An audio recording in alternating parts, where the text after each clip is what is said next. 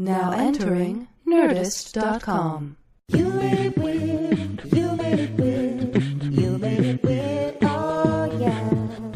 You made it weird, you made it weird, yes you did. You made it weird, oh yeah. You Made It Weird with Pete Holmes. Yes you did. What's happening, weirdos? This is an amazing, very, very personal episode. Second appearance for Harris Wittels, just one of the funniest and greatest guys I know. Harris went through a really, really, unique experience. He told me that he was struggling with addiction and went through rehab, and that he wanted to come on the show and talk about it. So no ad, no tour dates or nothing. I just want to present, without commentary, an amazing conversation that we had.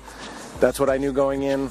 We really get into it, and I just want to get into it right now.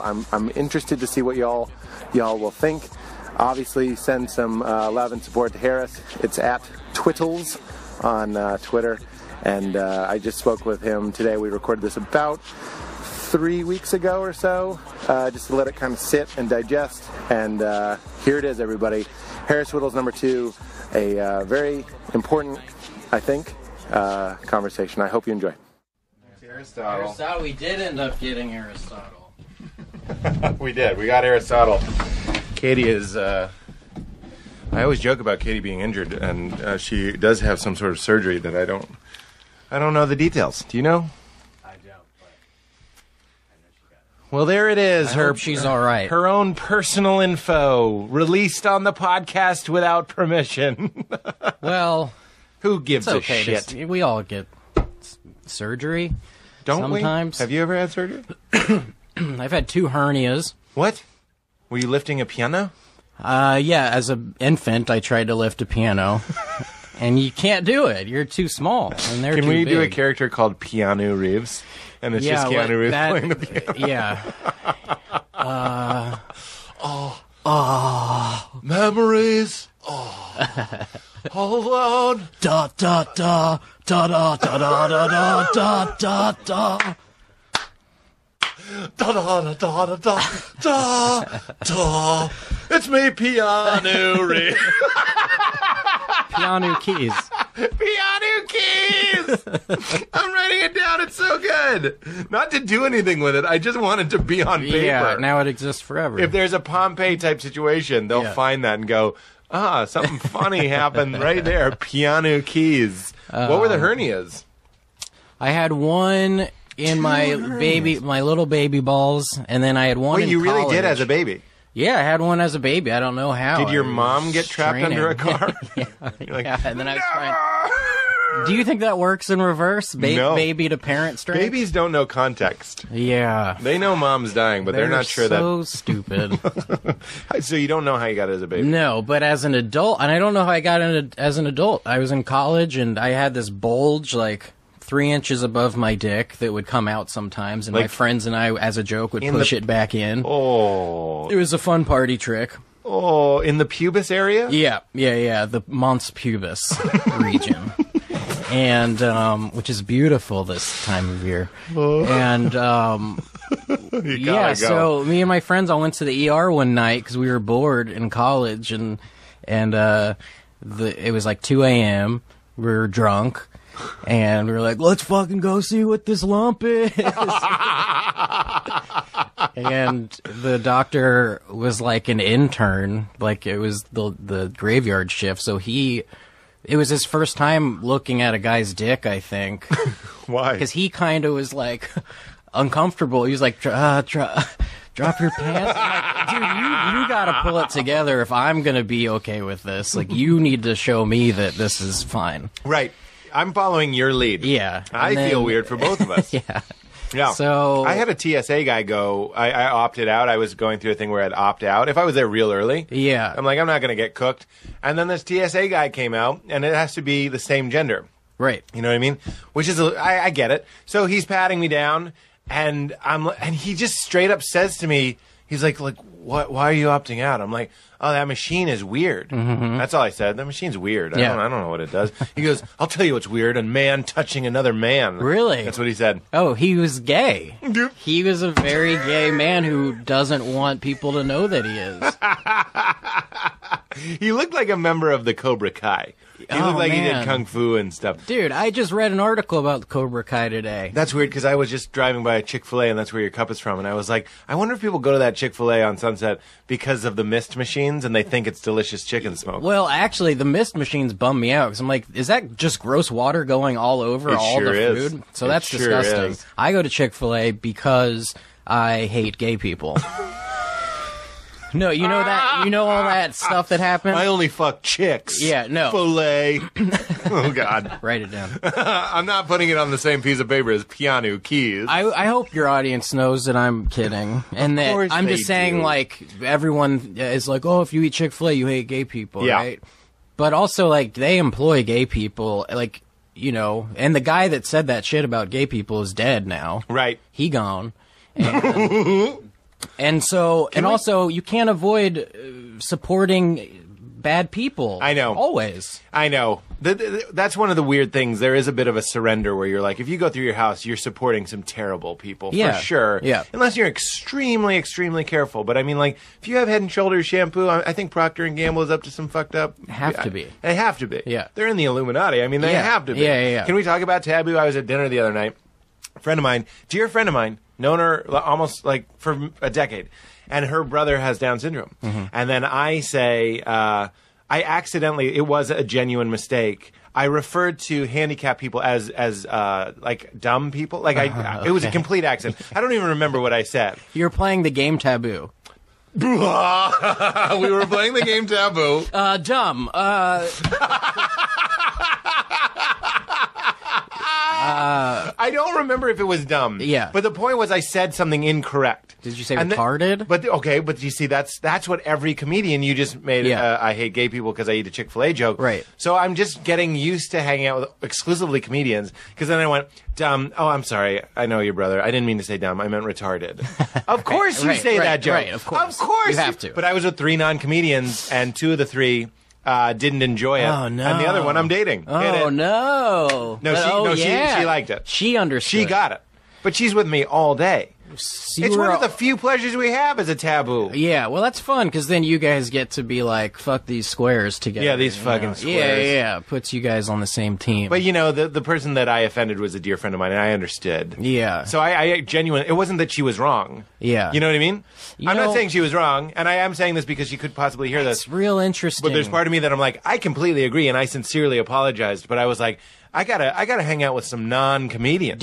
Were you able to feel comfortable at all for the rest of the night? Or was that always on your mind? because she's very funny. Okay. And she wasn't like, she didn't make a scene of it. And then the rest of the meal, whenever anyone said anything, someone would go, my family is. Like at one point we made a joke about Sharpie pens, and she actually went, my family is Sharpie pens. You know, like it Yeah. became a theme. Right. But there was a moment where you were in that awkward jacuzzi. Yeah. Where you're just like, it's so weird that your body chemistry betrays you. I know. And goes, release the jets. You have and to. all the sweats and the pituitary and the anxiety. And you're just like, this is a dear friend of mine.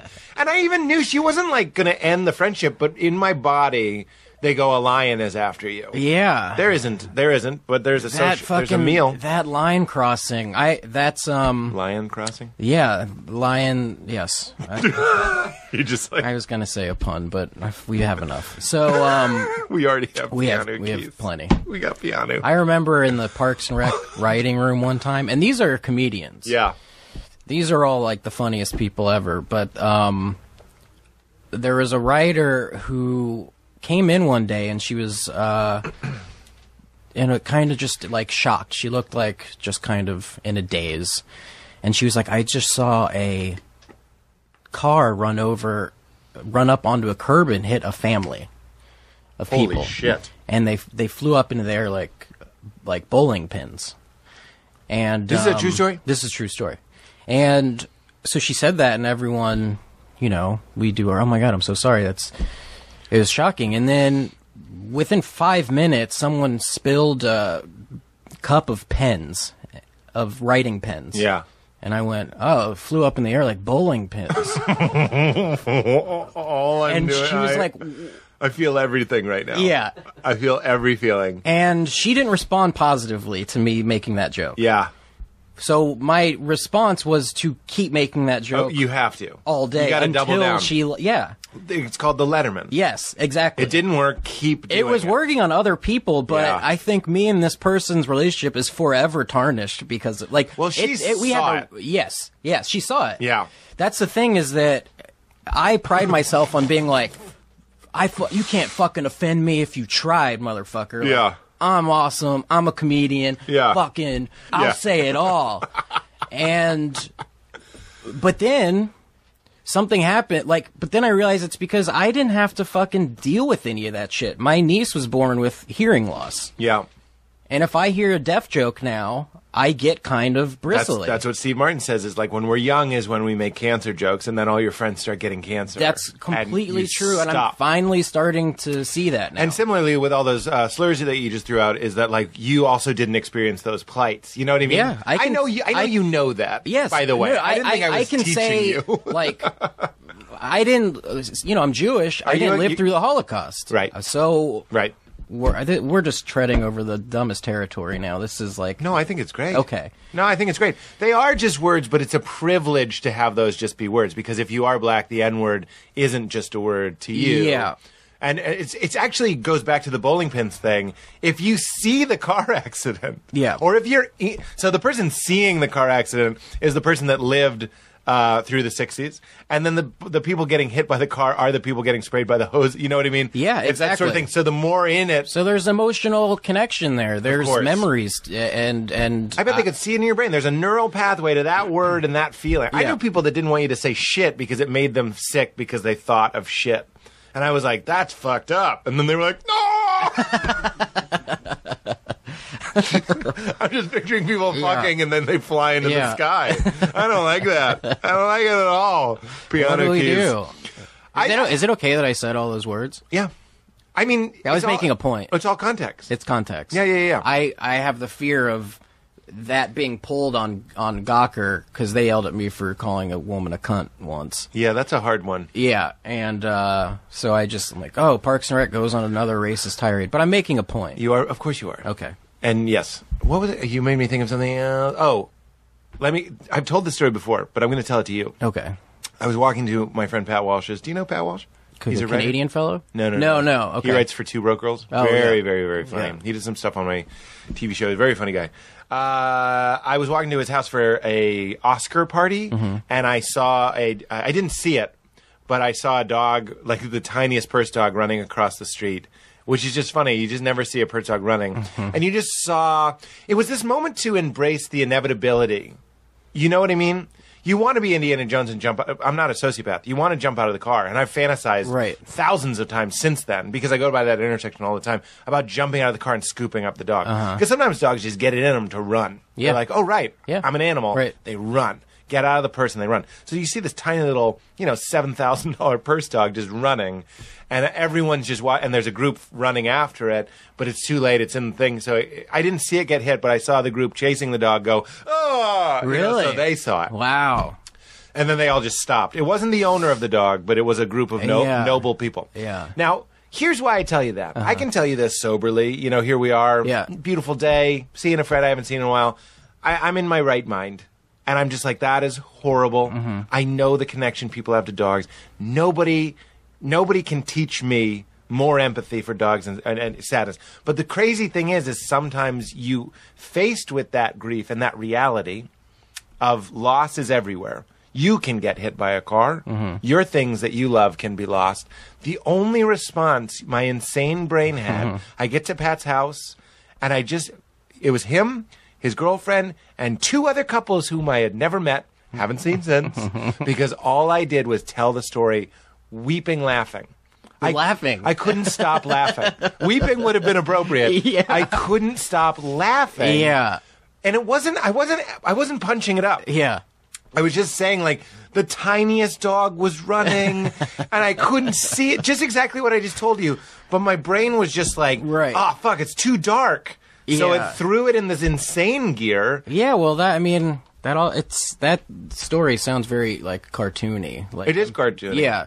But, that could be in a Farrelly Brothers movie. Yeah, You know what yeah. I mean? But isn't that one of the things... Don't you have to you have to treat everything lightly, or life sucks. I agree. Bill Cosby says if you can laugh at anything, you can endure anything, including poverty. He grew up quite poor. Yeah. So he just learned to like laugh at everything. And there's even a mystical, like, kind of Zen way to look at that, being like, it's all a joke. Mm-hmm. It's all a joke. Right. And they would be like, you are the dog. Right. You're watching yourself die.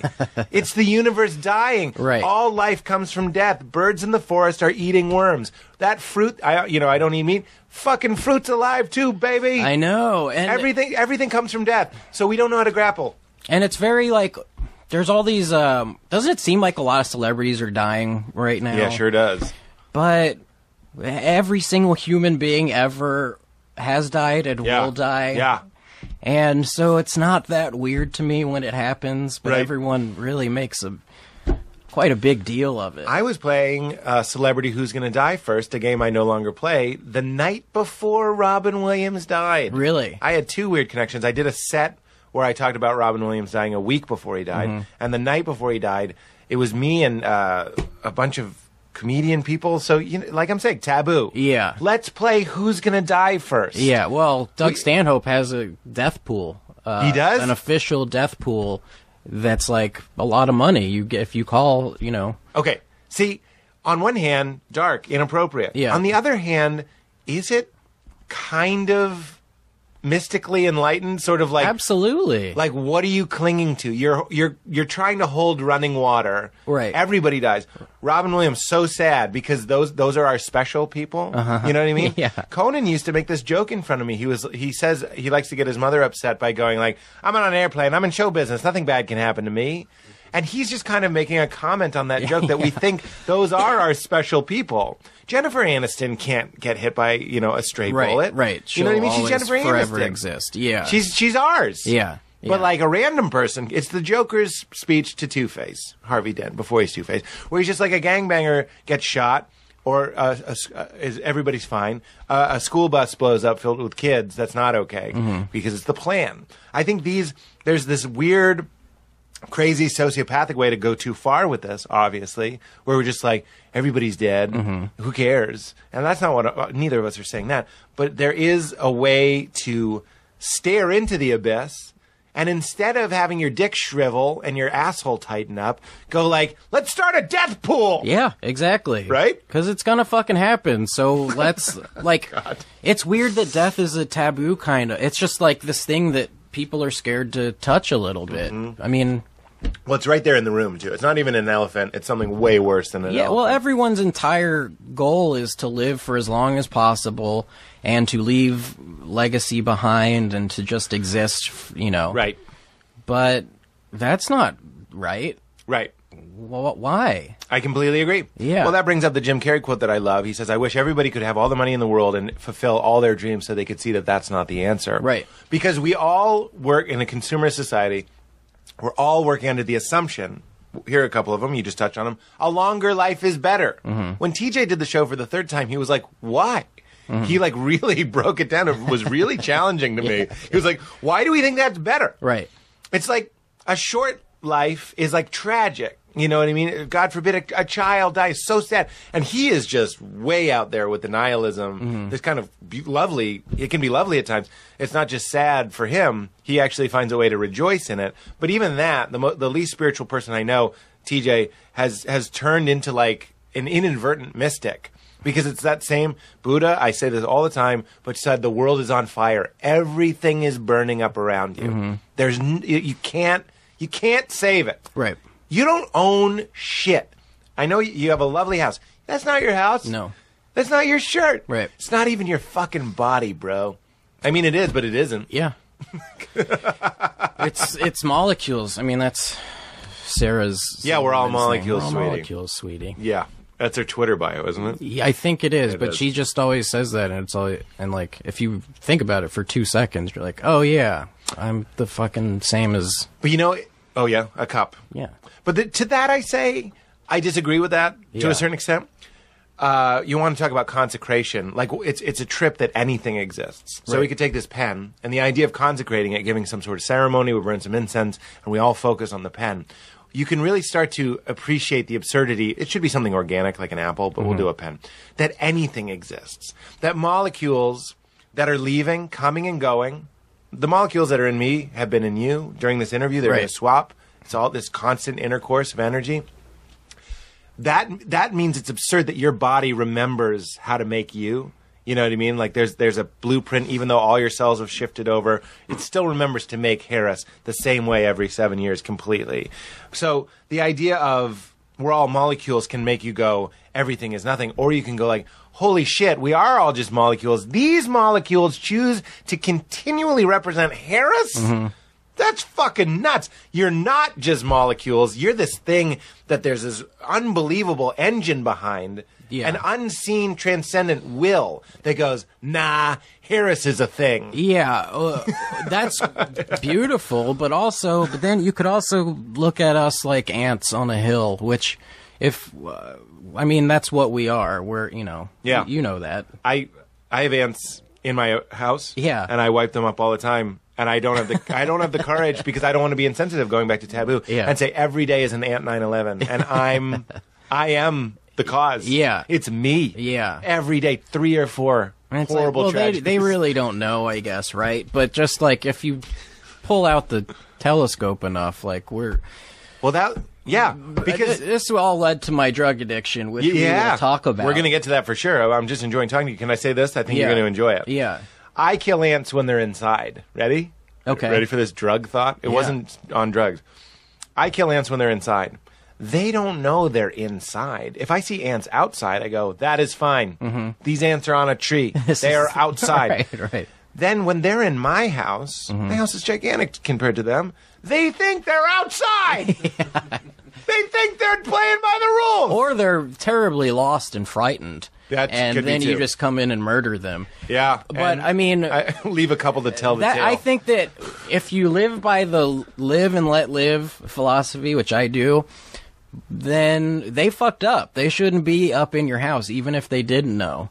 I mean... Wait, I thought live and let live meant we let them live. That's in there twice. No, but it's like unless someone does harm to you.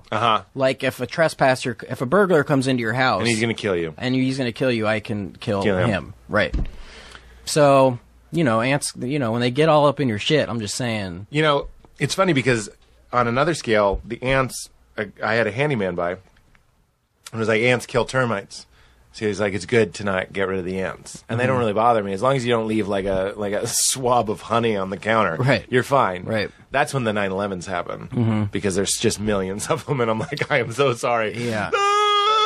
Like, I just have to mourn them as they're going. Well, you got all that honey all over your apartment. I got all that fucking honey, man. It's all over the place. Got all that fucking honey. But no matter how many I wipe out, there's just a billion more.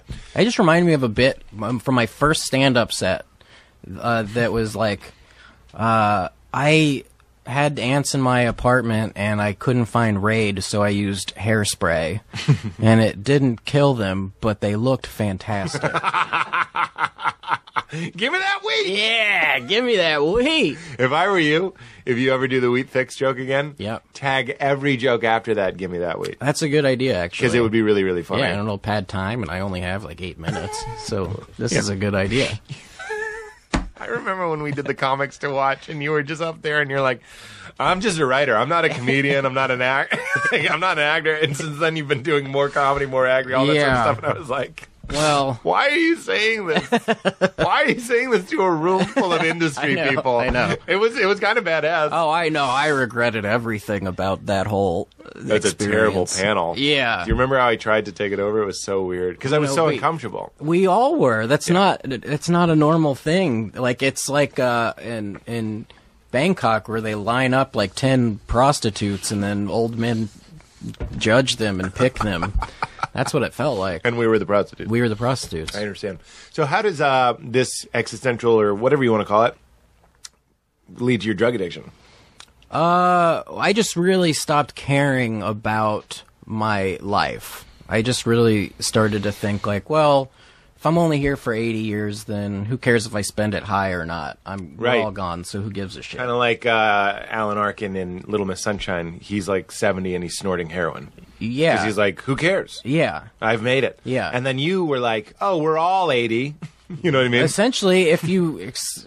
out of a billion years, 80 or 50 or 30 years is nothing. It's all the same. Right. It's right. I'm rounding up or down or whatever. Right. You're either nothing or nothing. Yeah, and also oh, God. Right. Am I going to do drugs now? Are you here to convert me to do drugs? No. I mean, I'm still trying to figure out, like, how to really just, like, value my life as... I don't have a wife or kids or anything, so there's nothing truly depending on me. Xbox? The Xbox... No, I am a PlayStation guy. Drum set? Drum set depends on me. Yeah. Got to change those heads, baby. I do. They're in my car now, and we're playing at the Troubadour tonight. No shit. Yeah. What's it called again? Don't Stop or We'll Die. Don't Stop or We'll Die. I knew it. Check it out.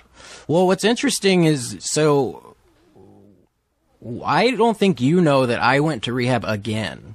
I didn't know that. Yeah. Since you got out of rehab and were like, I got to do the podcast again. And then I started shooting heroin. You didn't. Yeah, and then had to go to rehab again. And got out, like, a few month ago, maybe. Really? Yeah. Are you ready to talk about this? I'm just, We just end the podcast. I know. No, You're welcome I'm not. for piano We have to keys. go. Yeah. I don't know what words to say. It's not a huge deal, but it's still fresh. Like, I still haven't figured it all out. I'm not like this guy that's like, sobriety's awesome, right. and it's just so, like, I'm still in the phase of like, life is still life, but now you've taken my drugs from me, so I have nothing to, like, numb out when I get, like, bored or whatever. Right.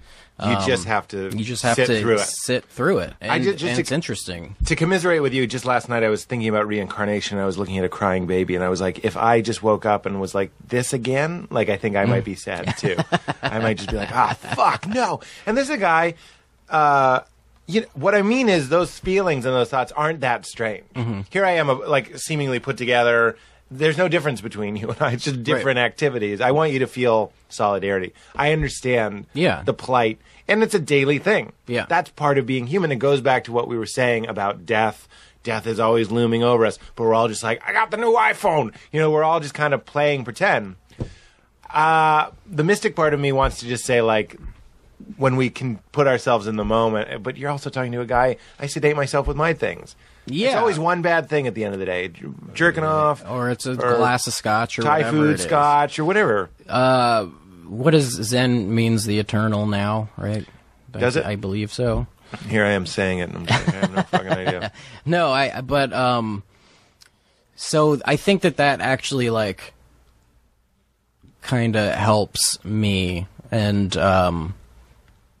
can help anyone just, like, stay present. I think that's the key, because when you, like, it's very easy for people to future trip, which is like, or be in the past. What is saying, like, if you have one foot in tomorrow and one foot in yesterday, you're pissing on the present or whatever. Oh, that's interesting. Yeah. So I would have gone with, like, you don't have your footing in the present or something. No, but we have fun in AA, and we have fun phrases with dirty words. That's how you mix it up. You're joking because you're a comedy writer, but some of them are like, this AA thing is pretty dope. Because they said that. Yeah. But that is true. Look, why do we stress out? Why do we have thoughts like, look, 80 years, 50 years, 30 years, on a global scale, it doesn't matter. Yeah. Those are future thoughts. You're like, I'm going to die. But when you look at yourself like, oh, I get to be here. Right now, we're just two people talking and everything's fine right now. Right.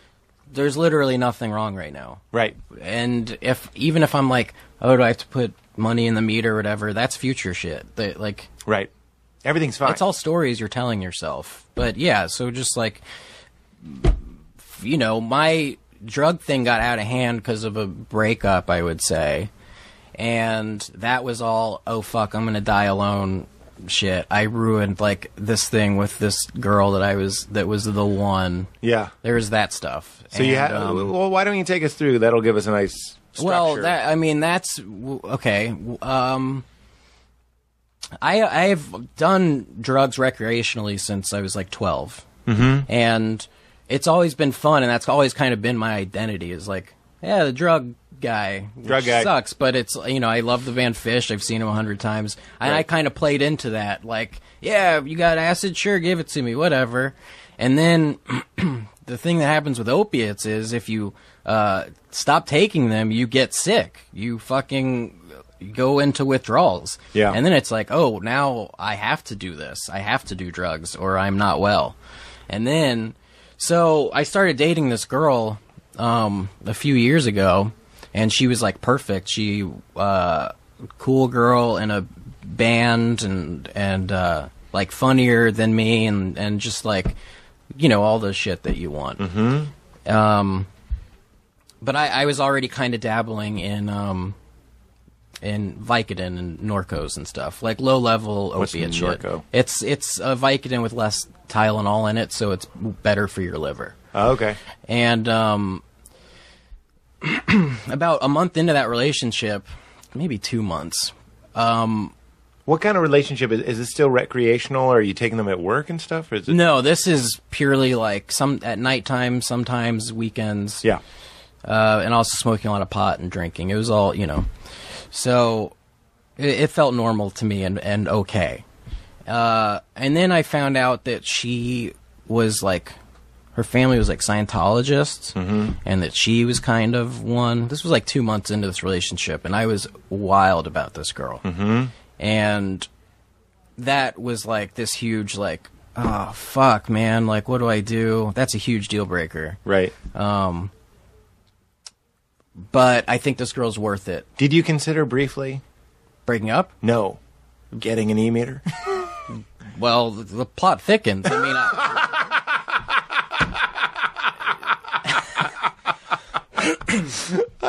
so I was so... That has to be a box on the Scientology thing. In love with a Scientologist. Yeah. That has to be, why are you here? Yeah. In love with a Scientologist. Exactly. I would say, I mean... Okay. Yeah, keep going. I'm sorry. So...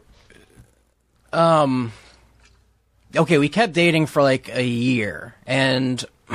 but I was still always had this thing in the back of my mind that was like, oh, this thing's... I want to marry this girl one day. But I'm still really and I loved her family. They were awesome. But it still really fucked with me. How did it... And her dad even said... Well, go ahead. I was wondering how it showed up in your life. Her religion. How it showed up, or how I found out, or like how did it... Just like, how did it show... It wasn't a part of your daily existence. No. And it's not even... overt in any way. Yeah. There's just certain things that would be said in a certain vocabulary. Right. Like, hey, I want to have Harris over to dinner with the family. Or do you think we're skipping a gradient? Like, there's just and there's just like different clues, just weird things like that. And my back, I had a back problem. He was like, these bodies of ours, huh? Like, there was just certain things that I was like, oh, that's kind of Scientology. Right. And, but they were fucking awesome. I can't stress that enough, that, like, they seemed to have some answer that was, like... I was into. Yeah. They were, like, always laughing and having fun and, like, a very close family. Right. I felt similarly about some of my Mormon friends. I'm yeah. like, what is going on here? Well, I want some of that Kool-Aid. And one of the things that is appealing to me, to be vulnerable, about Scientology is it is kind of like a self-help religion. I haven't read Dianetics, but I watched a YouTube video that kind of explained it. Mm-hmm. And I was like, you know, the basics. And I was like, oh, this is Tony Robbins. This is Wayne Dwyer. This is positive thinking. This is goal setting. It's like really... You know, they have like communication courses and stuff. It's when I saw the master, I was like, I just want to sit across from somebody and like stare at them and have them insult me and not be affected. Like you with your, I can't be insulted. You were also saying the dad said something to you and I interrupted you. Oh, he was like, ask me any question you want about it and I'll be straightforward. And I was like, all right, aliens, is that true? Xenu?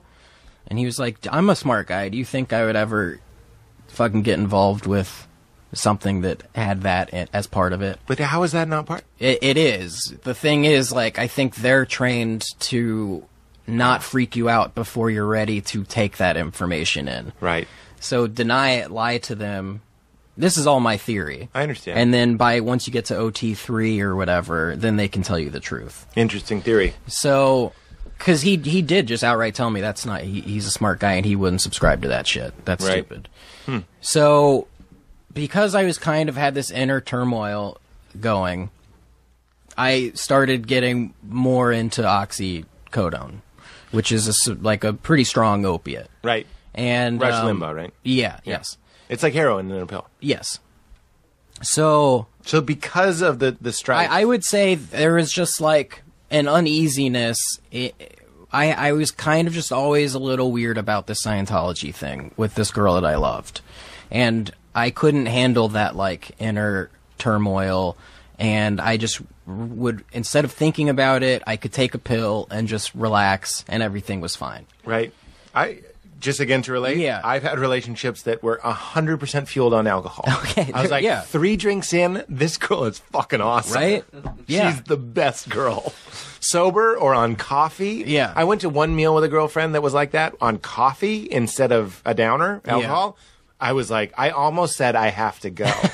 In the middle of the dinner, before the meal had come. Not even the middle, the beginning. I had to be like, you are horrible. Yeah. I have to go. Yeah. Go on. Yeah, the cold light of day on a relationship is Oh, yeah. a day date, just walking around. That'll Go to the Lithuanian truth. street fair. Yeah. You're like, I think we need to break up. Yeah, go to the tar pits, stone cold sober, for an hour. If you can handle it, proposed by the Yes. Tyrannosaurus. So, also La Brea tar pits means the tar pits. The tar pits. Anyways. Really? La Brea means the tar? Yeah. The tar pits. Okay. The tart. The tar, yeah. The tartar yeah, pits. the La Brea, yeah. The tartar pits. Okay. That's just fun. That's just good fun. ATM machine. Automatic teller machine. Los Angeles Dodgers of Los Angeles Dodgers. Yeah. The Angels. No, the Los Angeles Angels of Anaheim. The Angels.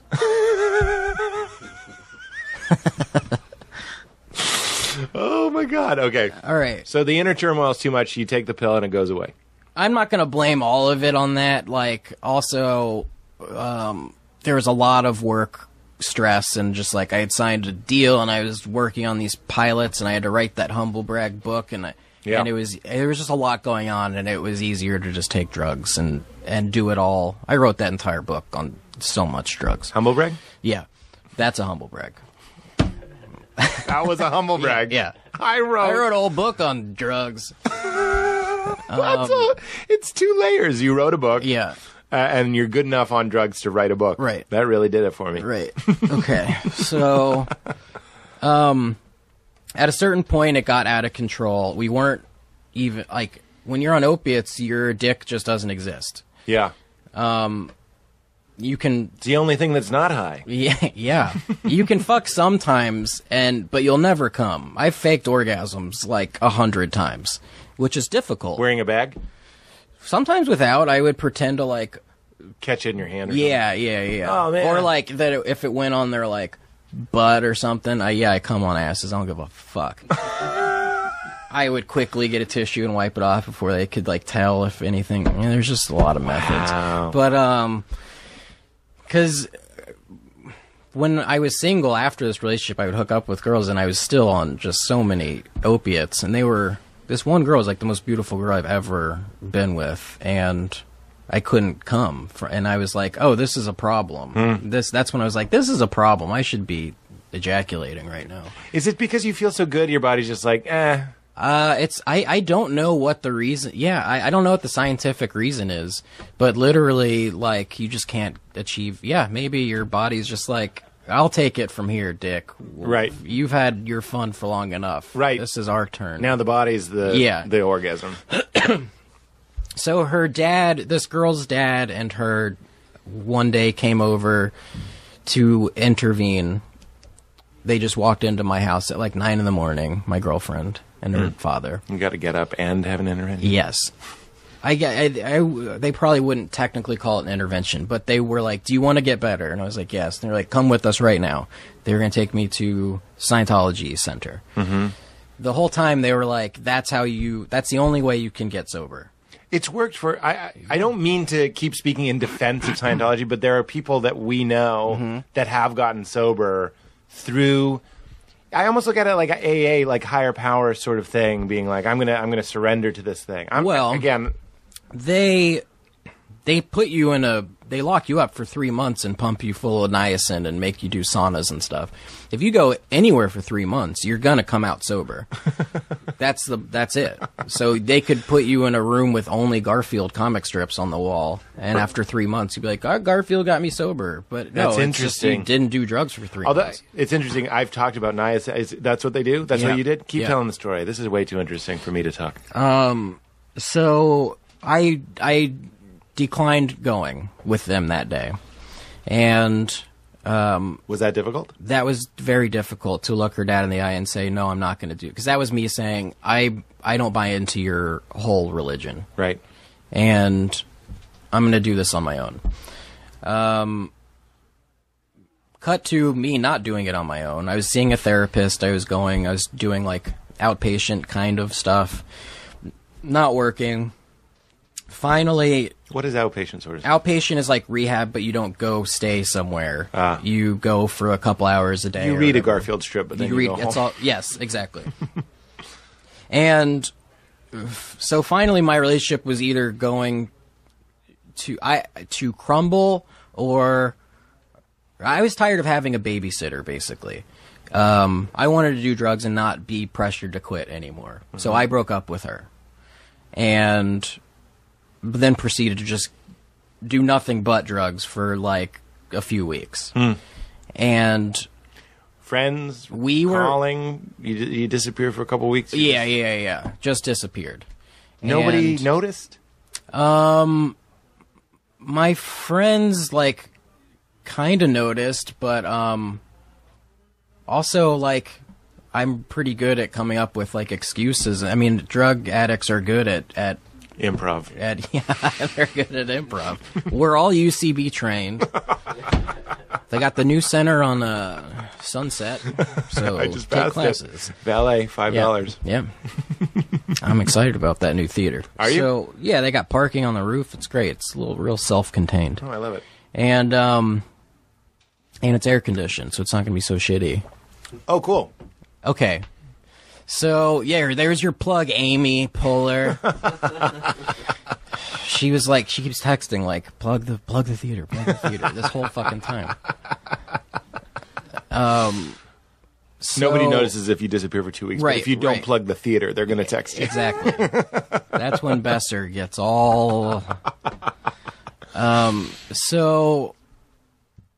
Okay, so I was very lonely. I had broken up with this girl for drugs, basically. I had chosen this thing over her.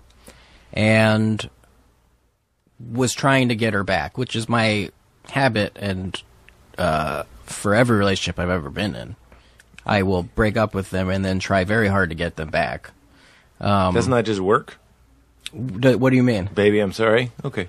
Doesn't that work? Yeah, it works. You just broke and then their you heart. do it again. Oh, great. And then they won't take you back. And then you're like, what the fuck? So I'm working on that. You sound like piano keys. What the fuck?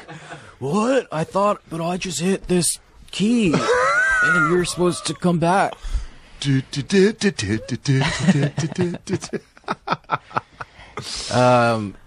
So she's like, all right, if you want to even think about getting back together with me, you're coming to the Scientology Celebrity Center with the one me by the UCB right now. Yes.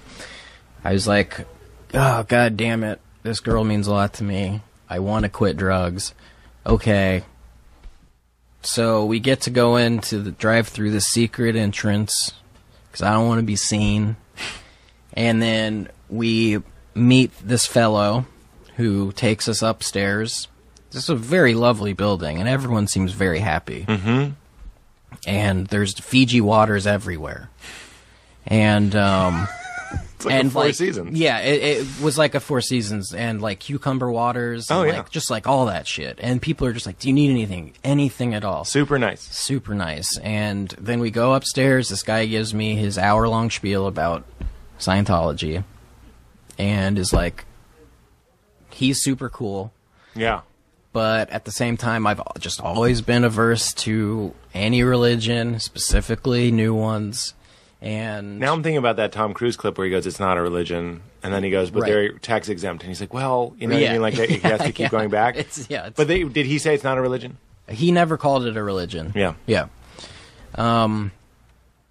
He basically just like charted out mind, body, and spirit, and like I kind of forget what, but he drew a picture of like my mind, my body, and my spirit. I don't know, and said that this one is ailing right now, and blah blah blah. So, I passed. I said I hard pass on this. Oh, you said no thanks. I said no thanks. Left. Wait, what was the question? Do you agree? Do you want to start now? Do you want to start getting better right now? But why wouldn't you? Because I didn't want to do it through Scientology. I still like. You got to the building. I know. You are like a renegade. You went in the secret entrance and you're like, "I'm good." Grabbed a Fiji and moonwalked out. No, check this out. So, she is just done with me, this girl. Mm-hmm. You fucking made me go take you there. I thought you were ready. Leave me alone.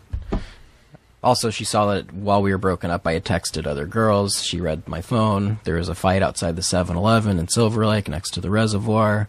She ran off into the night. That was a whole... With your phone, came back. Well, she was like, "Show me your phone. Show me that you haven't been texting other girls, or I'm never talking to you again." And I was like, well, this is a rock and a hard place, because if I show her my phone, she will see that I have been texting. Yeah. Because we were broken up. I was allowed to do that. Yeah. And I said, "I'm not showing you my phone." And she left. I haven't seen her since. That was the last time I ever saw her. She held her word. And so to try my final gambit and getting her back was I called the guy at Scientology myself and said, "I'm ready. I'm going to come there." This is a good story. Thank you, Pete. I know it's your life, but Yeah. like, what a hoot for me. Yeah, good. I'm glad one of us enjoyed this. And, he took me back. Still cool. Still cool as cucumber water that Yeah. they gave me when I walked in there. Was he like, "I get it, baby"? Gives Yeah. you a DVD of Yeah, Step he's like, Brothers. yeah. You want to cool out? Yeah. I like fun comedy. Coolest guy. Yeah. He was so cool. And, because that's what they do. They pick the coolest guy to bring in. Of course. So, Like in the 60s, they would get the most beautiful women. yes, I read one book that said that, and I was very interested. that's true. And then, but I came in with a girl, so they were like, "All right, give him a cool guy," because that's what he's got the girl thing covered. So I was like, "All right, I'm ready. I'm ready to do it." They were like, and I talked to a panel of them. One was like the head of Narconon, which is like Scientology's. I think they saw dollar signs in me. They're like, TV writer, and he can get the word out about Scientology. Like, I think that I was somewhat of a get. That's part of it. And again, that's not like a scandal. That's a bit of the business model. Yeah. That's my understanding is, I believe L. Ron Hubbard even said, like, he was like, if we get people... Artists, they are Artists. very important to them. I understand that the philosophy, or what I understand of philosophy, favors the artist. And also the idea that if we get people of note, more people will see. Right. Okay. And They're right. that's not to say I'm of note, but No, I do write for a show, and they were like, I don't know, maybe Leslie Knope could become a Scientologist. Parks and Rec. I don't know Leslie Knope. Do I know Leslie? I don't watch sitcoms, and I don't fault you for not watching sitcoms. Why would you ever want to? I really don't watch My sitcoms. girlfriend loves Parks and Rec. She was excited that you were doing the podcast. Oh, that's She cool. loves you. That's great. We say wheat thicks all the time. That's great. We do. Give me that wheat. During sex. And then I go, I came. And then I wipe it real fast. And I don't have an excuse. Killer nod. That's a nice nod to hair bones. So you say, I'm ready? Yeah, and Coolest guy? they say, all right, so you're gonna go do this Narconon for 3 months, but first we're gonna do an e-meter, or we're gonna audit you here. And I hope I don't get killed for revealing all this, but whatever. Life is meaningless. You're not saying anything that I haven't read a million times. Yeah. Okay. So, they say you have to be, before we can audit you, you have to be completely sober off everything for 2 weeks. So, how about as a commitment, you give us $700 now, so that's here for you. And they give it back. I think they said, or they'll give it back. But Right. sign this contract, and I think I'm a Scientologist, is what I'm saying. I think technically I am. Because You signed the million-year contract? I signed that. I signed this thing, and gave them $700, and left, and was like, "What the fuck did I just do? I'm doing this all for a girl. I'm not doing this for me." Mm-hmm. He keeps texting that guy, cool guy. "Where are you? How's it going? Are you sober?" I'm so not sober. I'm doing more than ever because I feel like I just fucking defiled myself and went against all of my core beliefs. That I gave money to this cult, and so I just said, "Fucking take the money. I don't want anything to do with it. Just take it. That's $700 gone forever. I don't care." Mm-hmm. That the girl who I still hasn't talked to me since. I'm probably like an SP or whatever, suppressive person. Oh, is that what that is? I don't know. When the church, like, if you go against it. Yeah. I haven't technically gone against it, but I just didn't follow through with it. I understand. Luckily, you're just a P at this point. yes. So, luckily, my friend told me about an actual rehab in Malibu that I went to instead. Wow. Good choice for locale. Yes. They have Fiji water there, too. Do they have Fiji? No. They, oddly, and the Gatorades, they have Gatorade fridges everywhere, which is dope. Yeah. But it's all the G2 low-cal Gatorades. I would always complain. It was like, how am I complaining about this? This is like where fucking, I don't want to say who goes there. It's a nice rehab. Yeah. It's the good one. It's the good one. Yeah.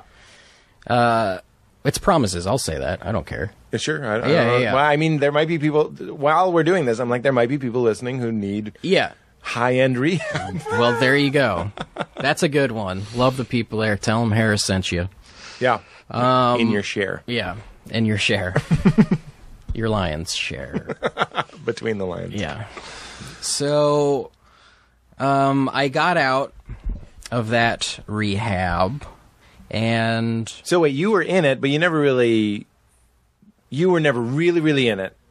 You just kind of signed up for it. for Scientology, I just mean their rehab program. You never really did it. I did 30 days there. Oh, you did 30 days? You stayed there for 30 I stayed there days? for 30 days. In the Celebrity Center? No, this is a different rehab. This is the Promises in Malibu. Oh, I meant when the guy was texting you. Yeah. You never really followed through with that. No, You're like, forget that was it. Then you go to Promises. Yeah. That was the end of the Scientology of Portion me of- even considering it. Yeah. Was that I gave them money, and then I was like, all right, I don't want anything to do with this. Keep the money. I don't even want to go back to get that money back, because they'll fucking do weird mind games on me. They got $700 from me. Yeah. That's crazy. I would have never done that ever. I went in being like, don't give them anything, and they're geniuses. Right. They really are good. I remember a story of Paul and Aziz going into a Scientology center on a whim. They were trying to get material, I think. Yeah. And they were like, don't let them split us up. And the first thing that happened was they were split up. And they were just like, I don't know how that happened. Yeah. But it's interesting. Again, I'm fascinated with any sort of system that can hack people. You Yeah. know what I mean? I just find those stories very interesting. 2 strong-willed comedian men went in and were like, don't split up immediately. Willingly. Yeah. What's going on? They just know how to do it. These bodies L. Ron of ours. Hubbard's, these bodies of ours. These brains of ours. Yeah. Interesting. Mind, body, spirit, which is a thing that I agree with. That was in the YouTube video, Mind, Body, Spirit, and that is not anything new. No, You know that's what I mean? fucking Buddhism. I Yeah. mean, that's yeah. So, yeah, so I did this treatment, and it was great. So you go to Malibu, Yeah. you connect out of Honolulu. There was like there's a nice chef there. There's nice beds. You watch TV. Yeah. It's like really chill nice. out. So you chill. You just fucking decompress for 30 days. You meet people. What's the price? It's a lot. 30 days in Malibu, it's going to 30 be a days lot. in Malibu. I had some insurance take care of some of it through the Writers Guild. Yeah. I believe the entrance is $57,000. Okay, so they got more than the church. Yes.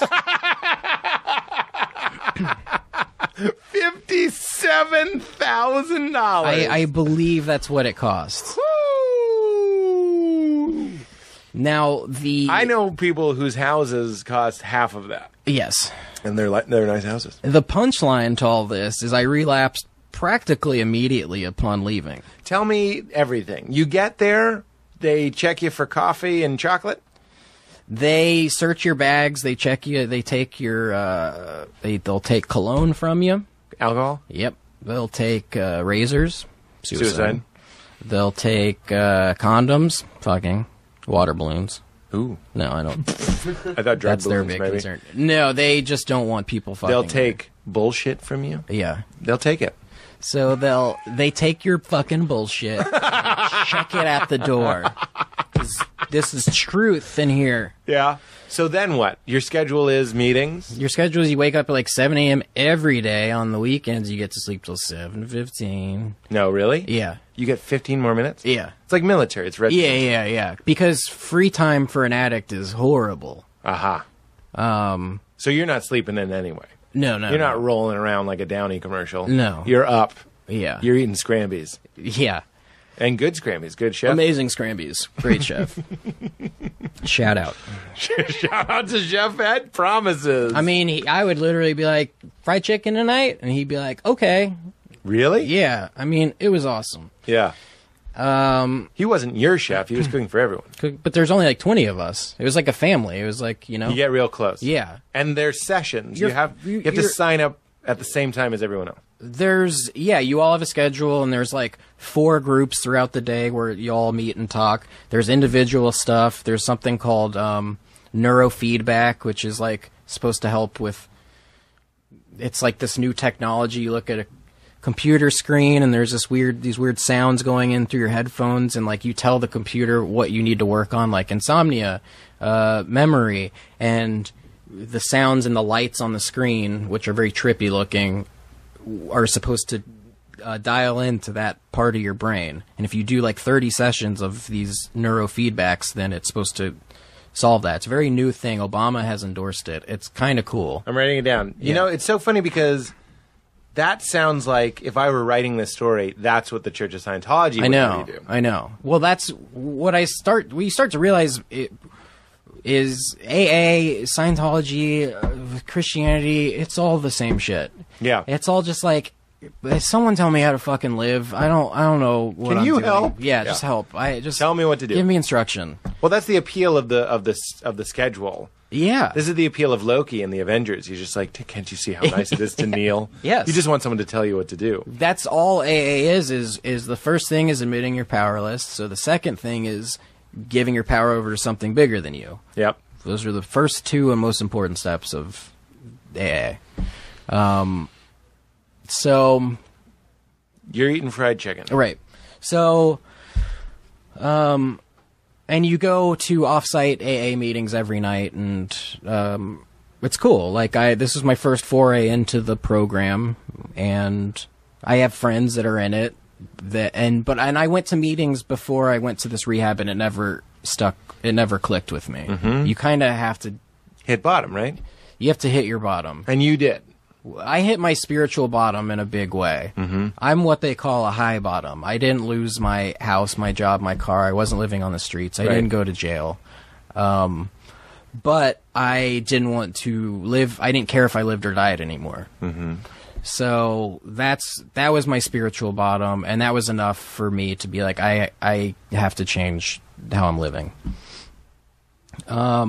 and sobriety was great for that 30 days. I was loving it. Yeah, coffee, Cigarettes? ton of cigarettes, just nonstop. And they say work on shit in the order that it's killing you. So drugs first, then worry about cigarettes after that. Yeah. So, I get out. You feel great. I feel great, but I really wanted to get high one more time. Why? Because my tolerance was down. Because your last, 3 months that you're on this stuff, you're not even getting high. You're just not getting sick. Wow. So I was like, I just want to get high one more time. Just to see just to feel that, and then just say goodbye. Did you it. have it? No. I had to get it from my dealer, who knew I was in rehab, who was like, is this a good idea? I'm like, you're my dealer. You just Deal. deal. So That's so modern, the dealer that's like, I know. Harris, I know. you were just in rehab. Yeah. That's very interesting. Yeah. She, that's also modern. Mm-hmm. It's just a weeds no one would watch. Yeah, it's an attractive female. No, people would watch the shit out of this Weeds. Yeah, that's She's true. a fucking character, man. Yeah. So, I would tell you other details, but then it would out her probably. Yeah. So I can't. It's Kathy Griffin. It's close. It's Kathleen Turner. So. Okay, so she gives me, I'm like, all right, I'll just buy 2 more just for the night. It's not more? a 2 more. Yeah. What's 2 more? 2 more pills. Oh, you bought the pills? Yeah, I brought 2 Oxy pills. I thought you were going to, that's just the hour yeah, light. yeah. I listened to the show. Oh, so you're not injecting. Oh, that's right. I had never used heroin. You had never used heroin. You just No. got 2 pills. So, but that 2 pills turned into, I went right back into it. Mm-hmm. And Because you got really high. I got high and I was like, oh, this is amazing. I'm Your gonna brain. do it just one more time. Your brain. These bodies shouldn't- of ours. Your brain went, woohoo! Yeah, your lizard brain kicks in so hard once Yeah. you do that all you're thinking of, all your intellect and rationale is in your frontal cortex, and at the stem of your brain is your lizard brain going, give me that fucking dopamine rush. That's how we're gonna live. Yeah. Give me that. Yeah. You throw Everything else goes out the window. And Reason gone. reason gone. So I get to the point where I'm not getting high anymore once again because I'm doing so much. I'm taking 15 Do you remember pills a day. the feeling the first time you were taking a bunch and you were like, oh no, Yeah. we've plateaued? Yes. I remember taking 5 like it was candy and going on a walk down Vermont and being like, this is going to be a great day. And it never kicked in. And I was like, oh, this fucking sucks. Wow. Yeah. And that should just still be a good day. But that's all I was thinking was Right. like, oh, when are these drugs? And I want to feel like I'm floating while I peruse Skylight books. you know? Right. And, Good bookstore. Great bookstore. You're in the addiction section. I've done that. What? Bought addiction books there. While never high. read one page. Yeah, while high. Yeah. And then never read a page. Again, just to relate, it's always like someone who used to swear off pornography and stuff. Yeah. It's right after you just finished using it or during even. Yeah. You're like, this is it.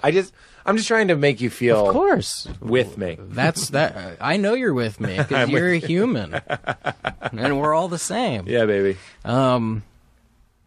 So They didn't kick in? They didn't kick in, so I decide to make the jump to heroin. I'm not going to shoot it. I'm just going to snort some heroin. Because you're like, it's basically the same thing. Yeah, and it's also much cheaper. Really? Much, much, much cheaper. Those pills were like $30 a pill. And, I mean, it's crazy now. And if you go don't to a have place to prescription. get off those pills that cost $60,000. I mean, Yeah. this is not. Yeah, no. It's like the Robin Williams joke. He goes, cocaine is God's way of telling you have too much money. Yes. Drugs will do that in a second. Yeah, just stop. And I'm like, I don't want to fucking pay this money to stop doing drugs. It's just putting more money into this drug habit. But it's like, no, you would have spent so much more in the span of your life. Right. Or died. So just pay that money. Who gives a shit? So I am like, how do I get heroin? I don't know anyone with heroin. My dealer doesn't sell heroin. Homeless guys. Go ask at a needle exchange. I know there's needle exchanges. Go over there and ask one of them where you can get it. What is this, Office Space? How do you launder money? I felt like that. I really felt like that. Oh, my God. Well, actually, the first time that I tried, I saw a guy on Santa Monica and, like, something just hanging out alone on a corner. And I rolled up. It was, like, 2 in the morning. It's like, it's too late for him to be just standing out there alone. And then I was like, hey, man, I'm looking for stuff. And he's like, yeah, you want company? I'm like, oh, no. I was looking for heroin. And he was like, oh, I don't know about that. I'm a prostitute. Like, I'll fuck. And I'm like, no, this was ill-conceived. And drove off. And then, Did you say thank you? Yeah, I said, thank you for your time. $10 hand job. Because I didn't want to be rude. A tendy hay. Yeah, tendy hay. Booty tang. Tandy hay. And, So I found these guys, and they were like... Wait, where? At this needle exchange. Oh, you did go... I looked it up online. I went to a needle exchange. And it was on a day... That's so smart and so fucking scary and crazy. Yeah. It's everything. Yeah. It's everything. It was crazy. It is what everyone would do if they're like, who's addicted to heroin? Needle exchange. Yeah. It's like, it's a step beside going to a rehab clinic. Yeah. And being like, where did you get it? Right, exactly. And then leaving. Well, fucking, if you go to an NA meeting, that's where you... Right. Dealers have been known to hang out at NA meetings because that's where all the heroin addicts are. Wow. Like Breaking Bad. Yeah, exactly. So I find these 2 guys, and they say, first off, you need to lose your fucking Ray-Ban sunglasses and change your shoes because you look like a fucking cop. And I was like, okay, this is helpful. And they're like, we don't have drugs in us because this is food day here. We're all getting food. This isn't needle exchange day. And I was like, oh, I came on the wrong day. Can I just ask? Yeah. You just went and you went in? No, I went. There were like 10 guys outside, like, and I just went and kind of just walked up and was like, hey guys, what's up? And they were like, hi. And I was like, gave them a couple bucks. Yeah. Like, I'm looking for something. They're like, what you looking for? And I was like, H. And they were like, man, you look like a fucking cop. That's when they gave me that spiel. And I was like, I swear to God, I'm not a cop. I usually do pills. I'm new at this. Just help, if you can help me out. You just laid point me it in all the out. direction. Yeah. You went, do you watch Parks and Rec? Yeah. They're like, you're the animal control guy. And there's a we live in parks, we don't watch parks joke, but we're not going to do that. You did do it. You just did it. No, I didn't. So they pointed me in the direction of a place called MacArthur Park, which is a horrific place. I mean, it's like, it can be a family place. In the day? Yeah. But then also it's just rampant with drugs and horrible activities. Mm-hmm. And I went there, and this story could take 9 hours, so I'm just going to give the abridged version. I don't know how I feel about that. I found a... They told you who to get. They were like, look for cheese. They just said, go to MacArthur Park and you'll find it. Really? Just find the guys hanging out. What is this, a quest? Yeah, it was. I felt You'll like know when I you was need like to use it. Link. Note, I didn't say Zelda, because a lot of people say Zelda, Yeah, I and she's the understand. princess. I You do. get it. Ganon. Thank you. Look for Ganon. And I found my Ganon was a group of Mexican men. And I saw them, and I went up and said... Do you ask for J? That's a very funny joke. What? Because J in Spanish is an H sound. Oh, that's great. So you go and ask for yeah, J. Yeah, that is really good.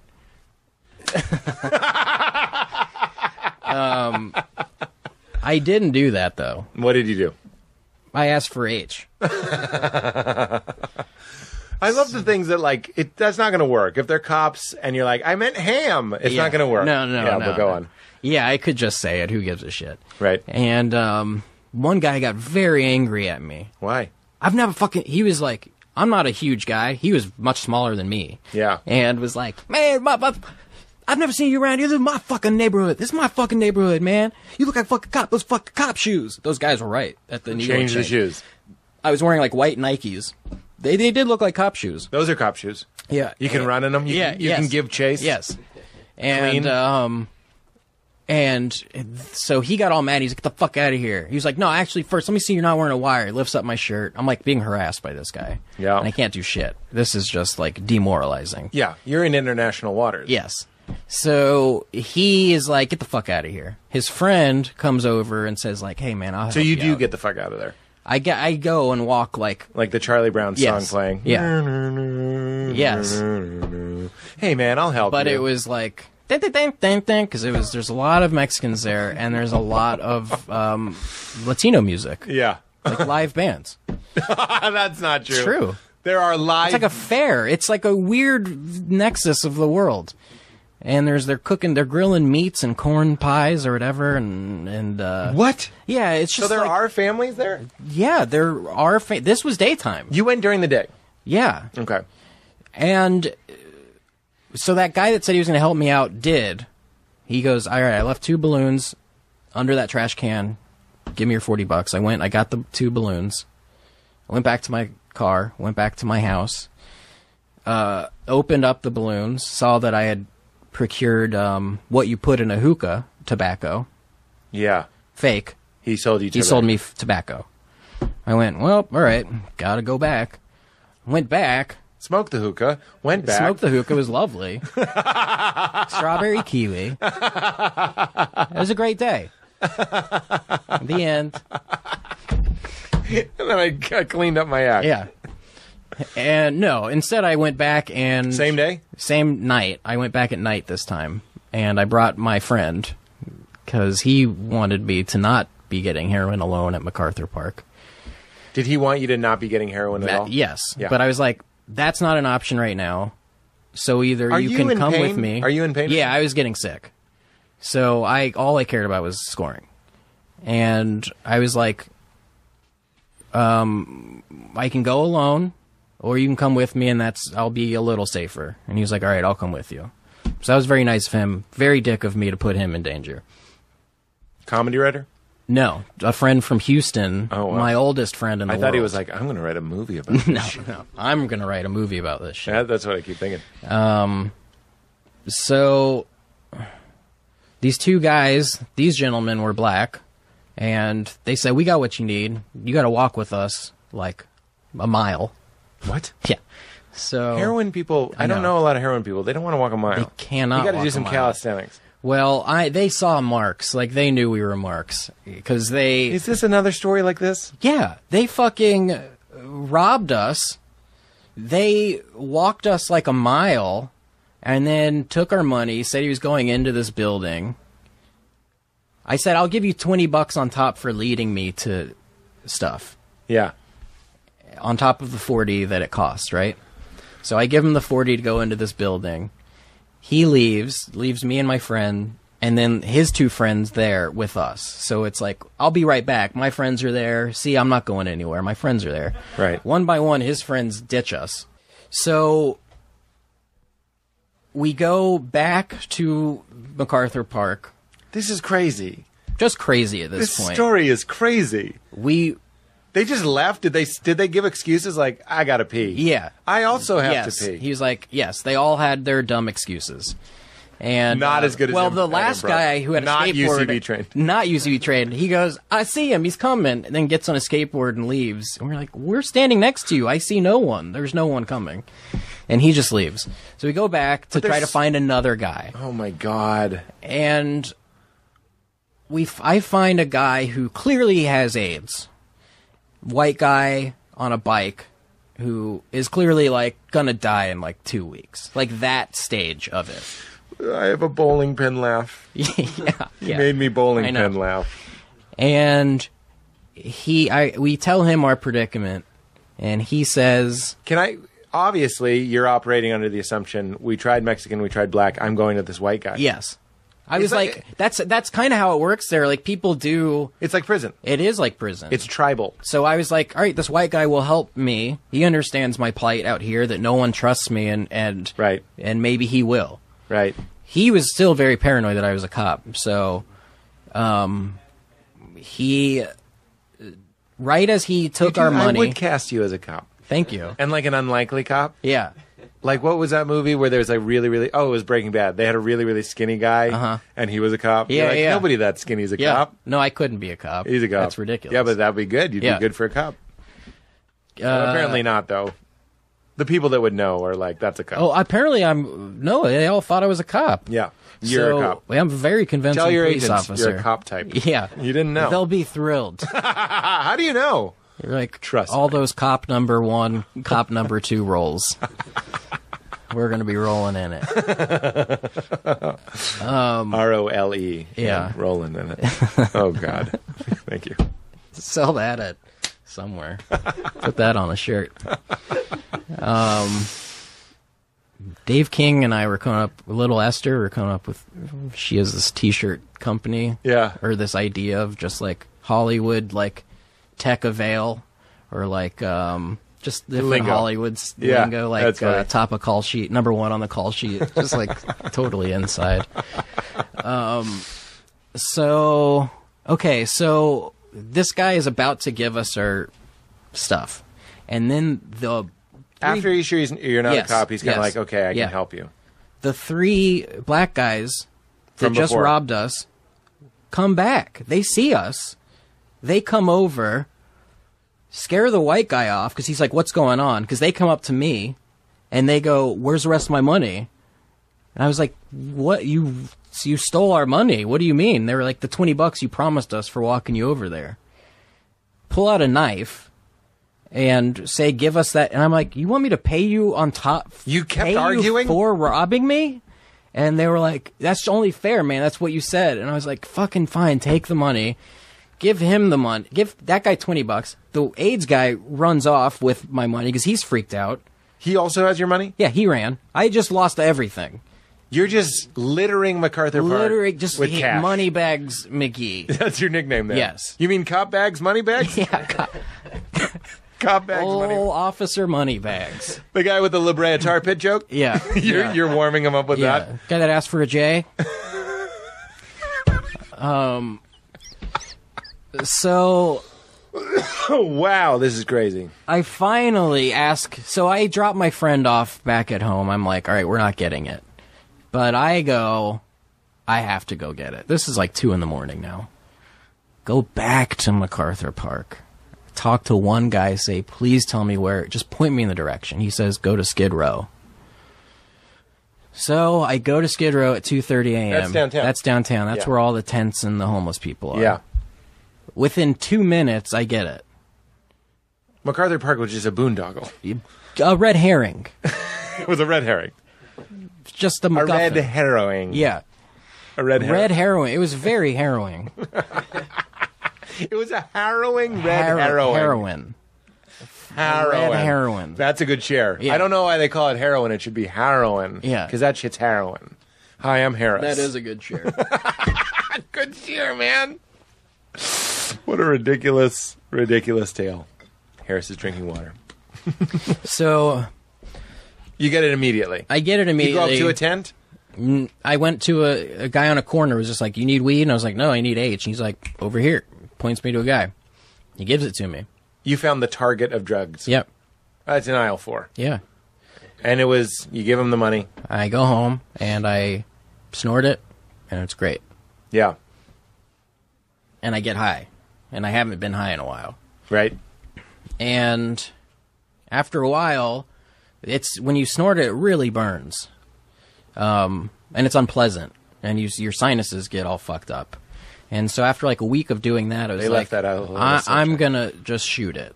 I'm just going to try the shooting. I picked up a guy on Skid Row to teach me how to do it in my car. He gave me a step-by-step instruction before I dropped him off at Did the you try ER. to YouTube at first? I did YouTube it also. Yeah, I did. Is it on there? Yeah. There's a very good tutorial on there about how to safely inject, because you can fuck it up. Oh, boy. And so it's a very helpful thing. Shit. So, And I hate needles. Yeah. But I hate needles. But you're an addict at this. Yes. I'll you do drove- anything. You drove him to the ER? He had a rash on his leg. That was our deal. Teach me how to shoot up, I'll drive you to get that rash checked out. Disgusting.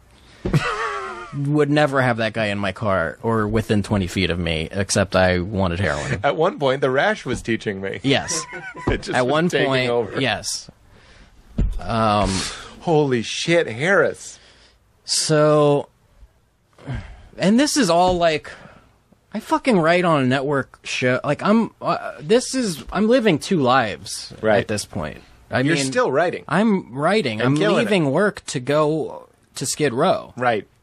People are like, you want to get a green juice? You're like, I got plans. Yeah. Me and Rashy are Yeah. doing a tutorial. Yeah. In my BMW? Yeah, they're like Jim Rash from Community. I'm like, no, a rash on a homeless guy's leg.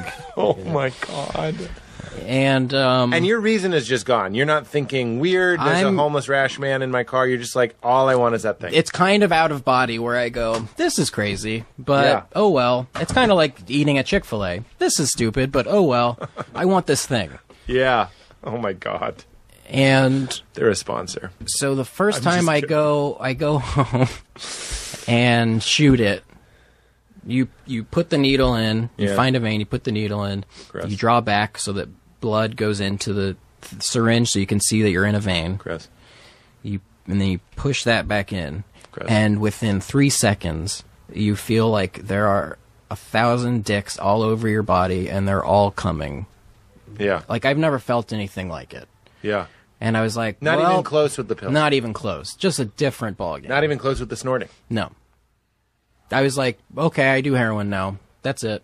Right. That was always the thing. When we were kids, they were like, you do heroin once you're addicted. Yeah. But I read in Kurt Cobain's book, or one of them about Kurt Cobain, that the first time he did it, got so sick, he was like, I'm never doing that again.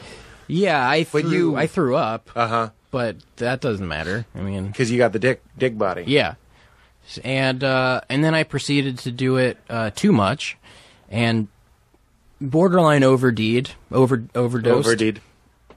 I think I overdosed. You overdosed. I took 3 back-to-back shots one night and woke up. Because it's waning. Yeah, It's already taking more. it's already taking more. And you never know what you're getting each time. Right. Are you buying in bulk now? I know that's a crazy question, but are you I just was like buying, pretty felony large. amounts? Yeah.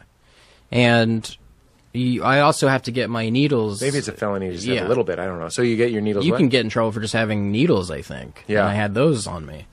So you got needles. What were you saying? You buy those, too, from over there. Oh, really? Yeah, because they get them from needle exchanges, and they sell them to you for $1 or whatever. Oh, wow. So you have to get like 10 of those each time you go. And You can't reuse your own needle. you're not supposed to. You can maybe once, but Yeah. whatever. It's gross. If it's just you, then I guess it's fine. Yeah, but you don't want to. But if there's a close up on the internet of a needle after one use and it's all shredded, yeah. Oh, wow. So, so I remember this one night where I took 3 back-to-back shots and woke up 4 hours later. My body was seized up, and I was sweating, and my face was like ghost white, and I felt like I was not there in my brain, and I was like, I woke with a gasp, like I was dying. I felt Yeah. like I had died, and I called in sick to work the next day, and we were shooting my episode that I wrote. So you were on script doing heroin. Yeah. And How do you motivate yourself to write when you found No. I had already I was good at. That's what I was saying. I was like living this double life where Yeah. I would compartmentalize very easily somehow. People have bits about that. I know. People are like, you don't just do heroin and then like go like you want to get a hot dog. You were eating hot dogs Yeah. and somehow doing heroin. So, but the moral of this story is that this is when it all stopped working, where I wasn't able to go get the hot dogs anymore. Right, because I called in sick to work that day. I called in sick to work the next day. called in sick to work the next day. And this was where it was like, okay, now I'm just at home shooting. Right. And finally, my sponsor, my AA sponsor, comes over. I text him, and I'm like, I don't know what to do. No one knows that I've even relapsed, because they all think I got out of rehab that first time and was fine. Mm-hmm. He says, here's what you do. Wait there, I'm coming over. He came over. He and also the girl I was seeing at the time, new girl. That's Zooey a whole Deschanel? different story. Who's that girl? Right? And so they pack my bags and they send me to Oregon to go to the rehab that my sponsor went to 17 years ago. And I went there. And Cheaper than Malibu? Way cheaper than Malibu. I should have started here and gone to Malibu second, because that was like going from the Ritz to a motel. Right. You're like, where's the Fiji? Yeah. Wait, that was Scientology. You're like, where's the whatever water? Gatorade. Where's the Gatorade fridge? Thank you. And it was awesome. And I was much more ready. I had hit a bigger bottom than I had before. You're calling into work. Yeah. And now you're calling into work saying, I got to go to rehab. Yes. And they know. I told my boss, and he was, the first time I told him I had to leave to go to rehab, he said, go get healthy. Your job's here when you get back. The second time, he said the same thing, because he's the coolest dude in the I was world. worried you were about to be like, the second name was like, fuck you. It's definitely starting to lose its charm. Yeah. But, It's like Chelsea's bit about a third wedding. yeah. Less enthusiasm. I didn't know that was a Chelsea bit. I've literally been likening it to that. Weddings? When I talk to people. Oh, that's yeah, funny. yeah. She just has a bit about Yeah. You ever been to a third wedding? Right. That's what it's starting to feel like. Yeah. All right, well, is this one going to stick? He's done it twice. Right. So, You go to Oregon. yeah, so I go to Oregon, where Robin Williams had gone to this facility. I guess that's not a glowing endorsement at this point in time. Yeah, well, But, sadly yeah. no. well, happily. Death is beautiful. Part of life. Wow. Did not see that coming. No, it is sad. It's sad when anyone dies. Sure. Even though every single human dies. So it's really not that sad. And it's sad to not get his comedy anymore. There you go. And it's sad for his family. Yep.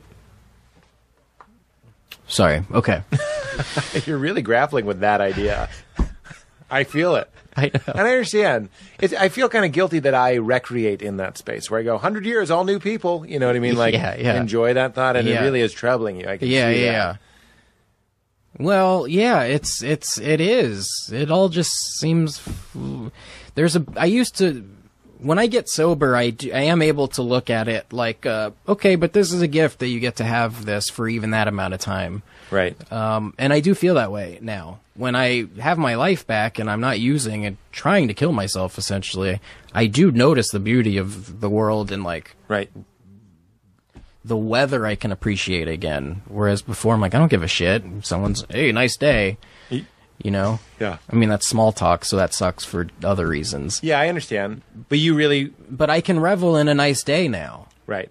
I got out of Oregon. Now I'm doing an outpatient on top of that. 4 times a week. I go for 3 hours. More group stuff. I'm just taking it a lot more seriously now because I felt like I can't... if I go out again, now that it's shooting heroin, I could die. That's Right. it. Right. It's not fun anymore. It's like life and death now. And I don't want to do that to my parents. I don't want to do that to myself. So I'm taking it more seriously now. And I'm in a good place.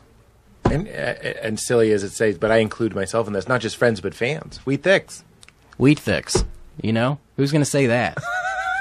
I'm not kidding. I know. I know you're not. I understand that that's silly. Yeah. But when I say my girlfriend and I go around saying, give me that wheat, Yeah.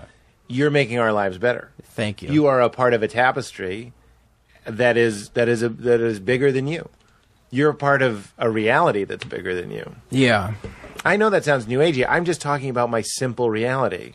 Well, what's interesting is now when I do stand up, I incorporate this drug stuff into it, where I say I just got out of rehab, before I went to rehab, wheat thins were super funny to me, and now I have to say these jokes. So I kind of go back and forth between very serious stories, and wheat thick, and it's working. It's like fun to do that.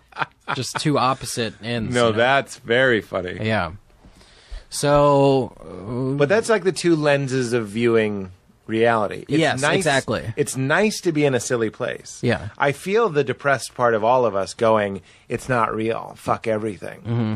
And then that's what I mean is it's a constant, as a positive, silly person, I feel, as you said, I'm human, feel the same pangs that you do. Yeah. And I feel like it's the 0.0001% of everybody's day. And most people can wipe it out of their memories entirely, so much so that they've actually deluded themselves that they don't really have those feelings. But the people, artists especially, are paid to pay attention to that darkness and address it. we're sensitive. We're sensitive. That's another way to put it. And we're trying to battle it in a public way. Mm-hmm.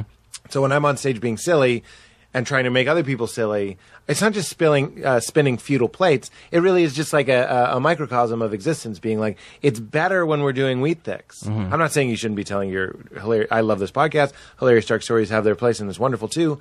But edification and reinforcing of the idea that life is meaningful is part of the meaning of life. Absolutely. And that's what we do. Yep. Parents do it to children, but adults do it to each other as well. Mentors, friends, people that are younger than you are all trying to be like, hey, hold on. You know what I mean? Mm-hmm. I know it's cheesy. No, it's beautiful. There's this our spiritual counselor at the Oregon place is this like 78-year-old man who is oozing with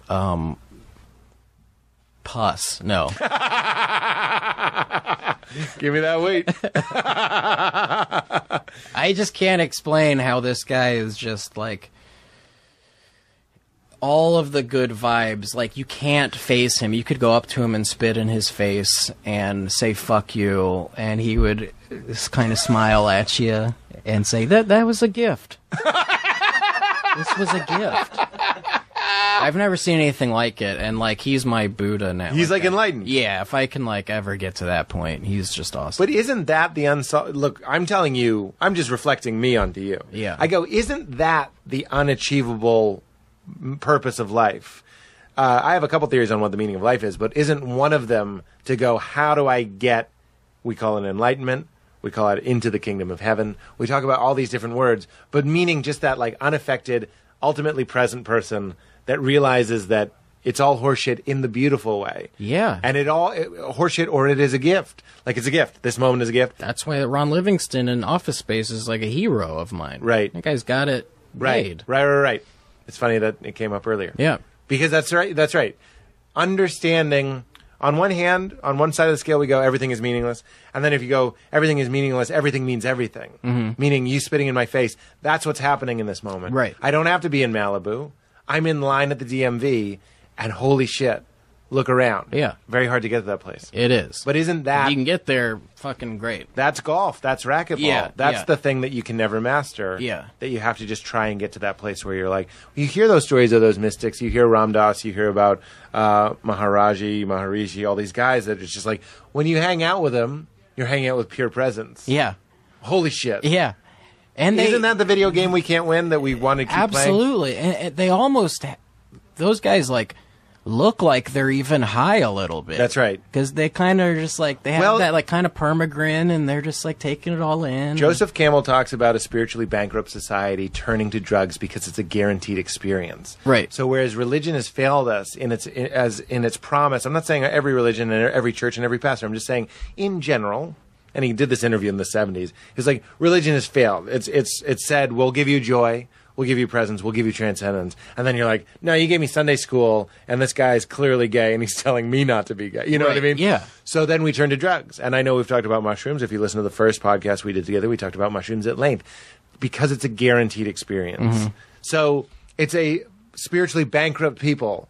As Jesus said, it's a destitute people that ask for a sign. We want a sign. We want proof. When really they're all saying just like, relax. the exhilaration of being alive is enough. We've just blocked it out. Proof is in the pudding. Proof's in that pudding. Literally. What do you mean? Pudding is beautiful. I agree. I mean, like... No, just in the mundane act of eating pudding is like, all right, this is life. But you see, that's a Ram Dass thing. That's in Be Here Now. It's like Yeah. you are the task. When you watch a Tibetan monk sweeping the stairs, he's doing that and only that, and there's nothing else. Yes, take everything one thing at a time. People have a tendency to get very overwhelmed in this society. I got bills to pay. I got to drop the kids off. Right. Focus on, that one thing that you're doing now, and That's what you anything is possible, and you won't get flustered. When you wash your hair, you're washing your hair. In fact, this is insane, but I love watching people's attempts at enlightenment on YouTube sometimes. And I found this guy, and he was a real nut. I really was kind of watching him, and I was like, if I could do an impression of this guy, it would be like an SNL audition. You know what I mean? It's really funny. And he was like, something that he does to be happy, and it's crazy because I started to do it, is if you're overthinking, he's like, just think what you're doing. That's your mantra. Driving the car, driving the car, driving the car. And when, like, you're talking, I haven't done this podcast because I'm very engaged and interested, but if I'm just kind of like at a meal where I'm like, fuck this shit, I'll go, listening. Listening. You know what I mean? And that's nuts. Yeah. But whatever. Yeah. The irony of repeating listening to yourself. Yeah, that is really funny. Yeah. But it actually does help me listen. I can do it whilst listening. I know that's not what you were saying. Well, I had a teacher in high school once that was like, don't nod. His guy was a genius. He was like, don't nod when someone's talking to you, because that shows that you're thinking about them. You're thinking about you, showing them that you're listening instead of just listening to them. So you would talk to him, and he would just look at you. Yeah. And you would feel like he was completely engaged. It was a weird little trick. I just had dinner with Dwight Slade when I was in Portland. Very mystically gifted man, and it was freaky. And I would say this to him. It's not like a dirty thing. He was just so still when you were talking. My girlfriend and I were like, "What do you do with this?" Like, you're so used to people being, yeah, basically me. But he was just like, Yeah. and it was actually kind of off-putting. It is, because you are conditioned to get those, like, cues. And then speaking of the conditioning, it's like the things taking us out of the moment and stuff. Is that consumerism? Is that sort of status obsession? Is all that stuff? And then that leaves us bankrupt. Yeah. And then that leaves us either doing Needing heroin something. or understanding why someone would do heroin. Right. You know what I mean? Being Right. like, yeah, man, I'm looking down the barrel of infinity and it's too much. Or are you just sitting, listening, Yeah. not nodding, Yeah. not nodding, not nodding? You know what I mean? I do know what you mean, Pete. Sometimes I ask the person to respond. I go, you know what I mean? Just to make sure they're listening, even though they were listening. So rehab number 2, outpatient 4 times a week. Yeah. And how do you feel? I feel good. I feel hopeful. I feel optimistic. I feel clear-headed. And I also feel sometimes like I want to use drugs still. Yeah. And that'll just be there forever. And I can't use them because I have to play the tape out.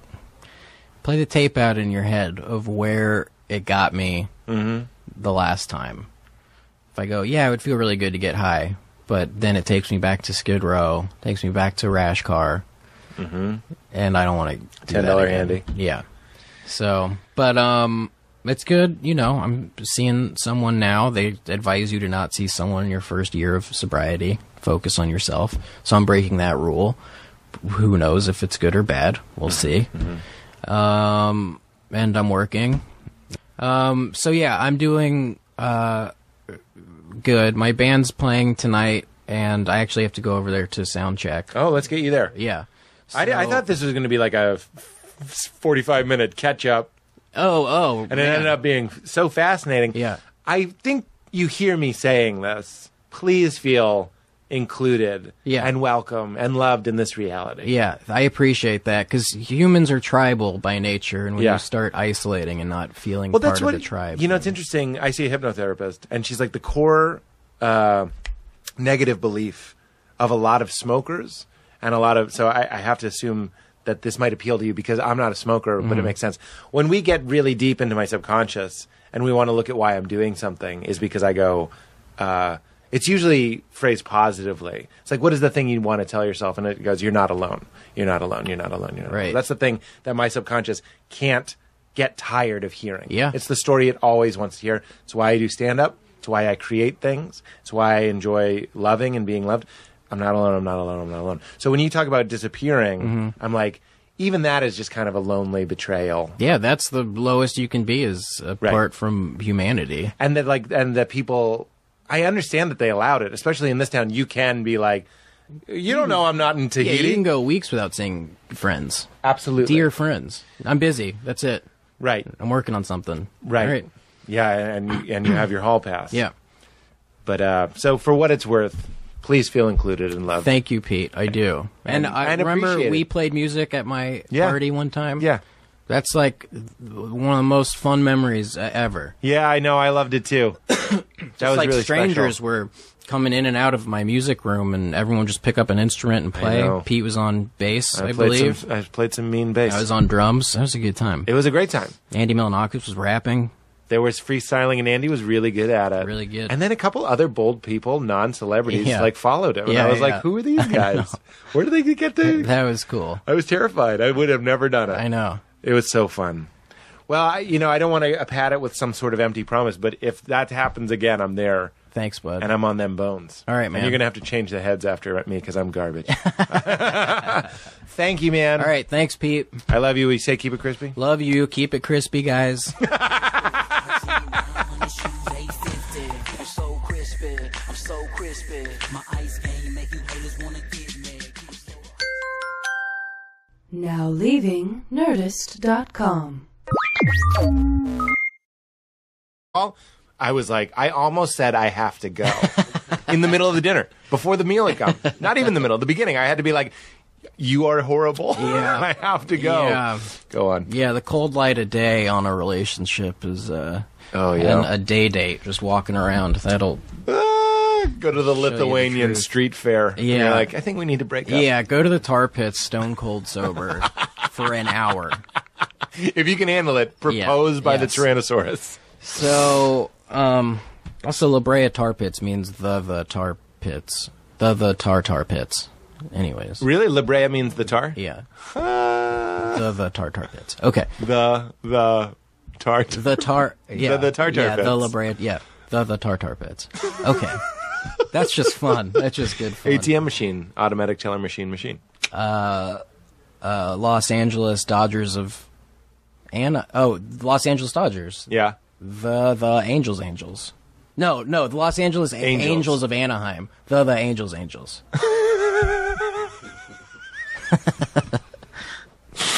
Oh, my God. Okay. All right. So the inner turmoil is too much. You take the pill and it goes away. I'm not going to blame all of it on that. Like, also, there was a lot of work stress, and just like I had signed a deal and I was working on these pilots and I had to write that humble brag book, and Yeah. and there was just a lot going on, and it was easier to just take drugs and do it all. I wrote that entire book on so much drugs. Humble brag? Yeah, that's a humble brag. That was a humble brag. Yeah. I wrote I wrote a whole book on drugs. it's 2 layers. You wrote a book. Yeah. And you're good enough on drugs to write a book. Right. That really did it for me. Right. Okay. So, at a certain point, it got out of control. We weren't even, like, when you're on opiates, your dick just doesn't exist. Yeah. You can, It's the only thing that's not high. yeah. You can fuck sometimes, but you'll never come. I've faked orgasms like 100 times, which is difficult. Wearing a bag? Sometimes without, I would pretend to, like, Catch it in your hand or yeah. Oh, man. Or like that if it went on their like butt or something. I come on asses. I don't give a fuck. I would quickly get a tissue and wipe it off before they could like tell if anything. I mean, there's just a lot of methods. Wow. But because when I was single after this relationship, I would hook up with girls, and I was still on just so many opiates, and this one girl was like the most beautiful girl I've ever been with, and I couldn't come. And I was like, oh, this is a problem. That's when I was like, this is a problem. I should be ejaculating right now. Is it because you feel so good, your body's just like, I don't know what the reason. Yeah, I don't know what the scientific reason is, but literally, like, you just can't achieve. Yeah, maybe your body's just like, I'll take it from here, Dick. Right. You've had your fun for long enough. Right. This is our turn. Now the body's the orgasm. So her dad, this girl's dad, and her one day came over to intervene. They just walked into my house at like 9 a.m, my girlfriend and her father. You got to get up and have an intervention. Yes. They probably wouldn't technically call it an intervention, but they were like, do you want to get better? And I was like, yes. And they're like, come with us right now. They were going to take me to Scientology Center. Mm-hmm. The whole time they were like, that's the only way you can get sober. It's worked for. I don't mean to keep speaking in defense of Scientology, but there are people that we know that have gotten sober through. I almost look at it like a AA, like higher power sort of thing, being like, I'm gonna surrender to this thing. They put you in they lock you up for 3 months and pump you full of niacin and make you do saunas and stuff. If you go anywhere for 3 months, you're gonna come out sober. That's it. So they could put you in a room with only Garfield comic strips on the wall, and after 3 months, you'd be like, oh, Garfield got me sober. But no, that's interesting. Just, you didn't do drugs for 3 months. It's interesting. I've talked about niacin. That's what they do? That's what you did? Keep telling the story. This is way too interesting for me to talk. So I declined going with them that day.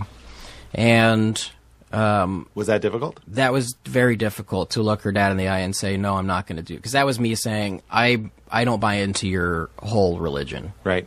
And I'm going to do this on my own. Cut to me not doing it on my own. I was seeing a therapist. I was doing like outpatient kind of stuff. Not working. Finally, what is outpatient sort of? Outpatient is like rehab, but you don't go stay somewhere. You go for a couple hours a day. You read a Garfield strip, but then you go home. It's all, yes, exactly.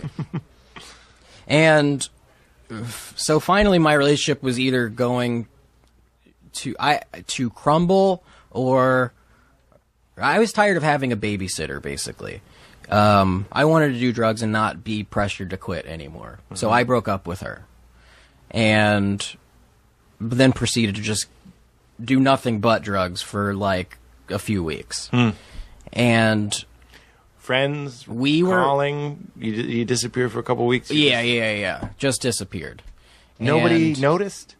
My friends like kind of noticed, but also like I'm pretty good at coming up with like excuses. I mean, drug addicts are good at improv. They're good at improv. We're all UCB trained. They got the new center on Sunset, so I just take passed classes. It. Valet, $5. Yeah. I'm excited about that new theater. Are you? So yeah, they got parking on the roof. It's great. It's a little real self-contained. Oh, I love it. And it's air conditioned, so it's not going to be so shitty. Oh, cool. Okay. So, yeah, there's your plug, Amy Puller. She was like, she keeps texting, like, plug the theater, this whole fucking time. Nobody notices if you disappear for 2 weeks. Right, but if you don't plug the theater, they're going to text you. Exactly. That's when Besser gets all... So I was very lonely. I had broken up with this girl for drugs, basically. Mm-hmm. I had chosen this thing over her and was trying to get her back, which is my habit and for every relationship I've ever been in. I will break up with them and then try very hard to get them back. Doesn't that just work? What do you mean? Baby, I'm sorry. Okay. Doesn't that work? Yeah, it works. You just broke and then their you heart. do it again. Oh, great. And then they won't take you back. And then you're like, what the fuck? So I'm working on that. You sound like piano keys. What the fuck? What? I thought, but I just hit this key, and you're supposed to come back.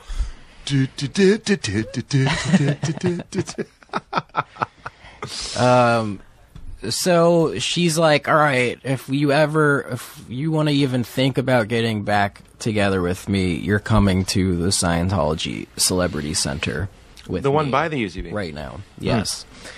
I was like, oh, God damn it. this girl means a lot to me. I want to quit drugs. Okay. So we get to go into the drive through the secret entrance because I don't want to be seen. And then we meet this fellow who takes us upstairs.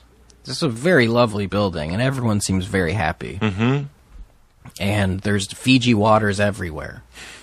And It's like a Four Seasons. Yeah, it was like a Four Seasons, and like cucumber waters, and like just like all that shit. And people are just like, "Do you need anything at all?" Super nice. Super nice. And then we go upstairs. This guy gives me his hour-long spiel about Scientology, and is like, he's super cool. Yeah. But at the same time, I've just always been averse to any religion, specifically new ones. And now I'm thinking about that Tom Cruise clip where he goes, "It's not a religion," and then he goes, "But they're tax exempt," and he's like, "Well, you know what I mean? Like he has to keep going back." But did he say it's not a religion? He never called it a religion. Yeah. Yeah. He basically just like charted out mind, body, and spirit, and like I kind of forget what, but he drew a picture of like my mind, my body, and my spirit. I don't know. And said that this one is ailing right now and blah, blah, blah. Mm-hmm. So, I passed. I said, I hard pass on this. Oh, you said no thanks? I said no thanks. Left. Wait, what was the question? Do you agree? Do you want to start now? Do you want to start getting better right now? But why wouldn't you? Because I didn't want to do it through Scientology. I still like... You got to the building. I know. You are like a renegade. You went in the secret entrance and you're like, "I'm good." Grabbed a Fiji and moonwalked out. No, check this out. So she is just done with me. This girl. Mm-hmm. You fucking made me go take you there. I thought you were ready. Leave me alone. Also, she saw that while we were broken up, I had texted other girls. She read my phone. There was a fight outside the 7-Eleven in Silver Lake next to the reservoir. She ran off into the night. That was a whole... With your phone, came back. Well, she was like, "Show me your phone. Show me that you haven't been texting other girls, or I'm never talking to you again." And I was like, well, this is a rock and a hard place, because if I show her my phone, she will see that I have been texting. Yeah. Because we were broken up. I was allowed to do that. Yeah. And I said, "I'm not showing you my phone." And she left. I haven't seen her since. That was the last time I ever saw her. She held her word. And so to try my final gambit and getting her back was I called the guy at Scientology myself and said, "I'm ready. I'm going to come there." This is a good story. Thank you, Pete. I know it's your life, but Yeah. like, what a hoot for me. Yeah, good. I'm glad one of us enjoyed this. And, you know, he took me back. Still cool. Still cool as cucumber water that they gave me when I walked in there. Was he like, "I get it, baby"? Gives you a DVD of he's Step like, Brothers. yeah. You want to cool out? Yeah. I like fun comedy. The coolest guy. Yeah. He was so cool. And, because that's what they do. They pick the coolest guy to bring in. Of course. So, like in the 60s, they would get the most beautiful women. Yes. I read one book that said that, and I was very interested. That's true. And then, but I came in with a girl, so they were like, "All right, give him a cool guy," because that's what he's got the girl thing covered. So I was like, "All right, I'm ready. I'm ready to do it." They were like, and I talked to a panel of them. One was like the head of Narconon, which is like Scientology's, I think they saw dollar signs in me. They're like, TV writer, and he can get the word out about Scientology. Like, I think that I was somewhat of a get. That's part of it. And again, that's not like a scandal. That's a bit of the business model. Yeah. That's my understanding is, I believe L. Ron Hubbard even said, like, he was like, if we get people... Artists. They are very important to them. I understand that the philosophy, or what I understand of philosophy, favors the artist. And also the idea that if we get people of note, more people will see. Right. Okay. And, they're right. That's not to say I'm of note, but I do write for a show, and they were like, I don't know, maybe Leslie Knope could become a Scientologist. Parks and Rec. I don't know Leslie Knope. Do I know Leslie? I don't watch sitcoms, and I don't fault you for not watching sitcoms. Why would you ever want to? I really don't watch My sitcoms. girlfriend loves Parks and Rec. She was excited that you were doing the podcast. Oh, that's She cool. loves you. That's great. We say wheat thicks all the time. That's great. We do. Give me that wheat.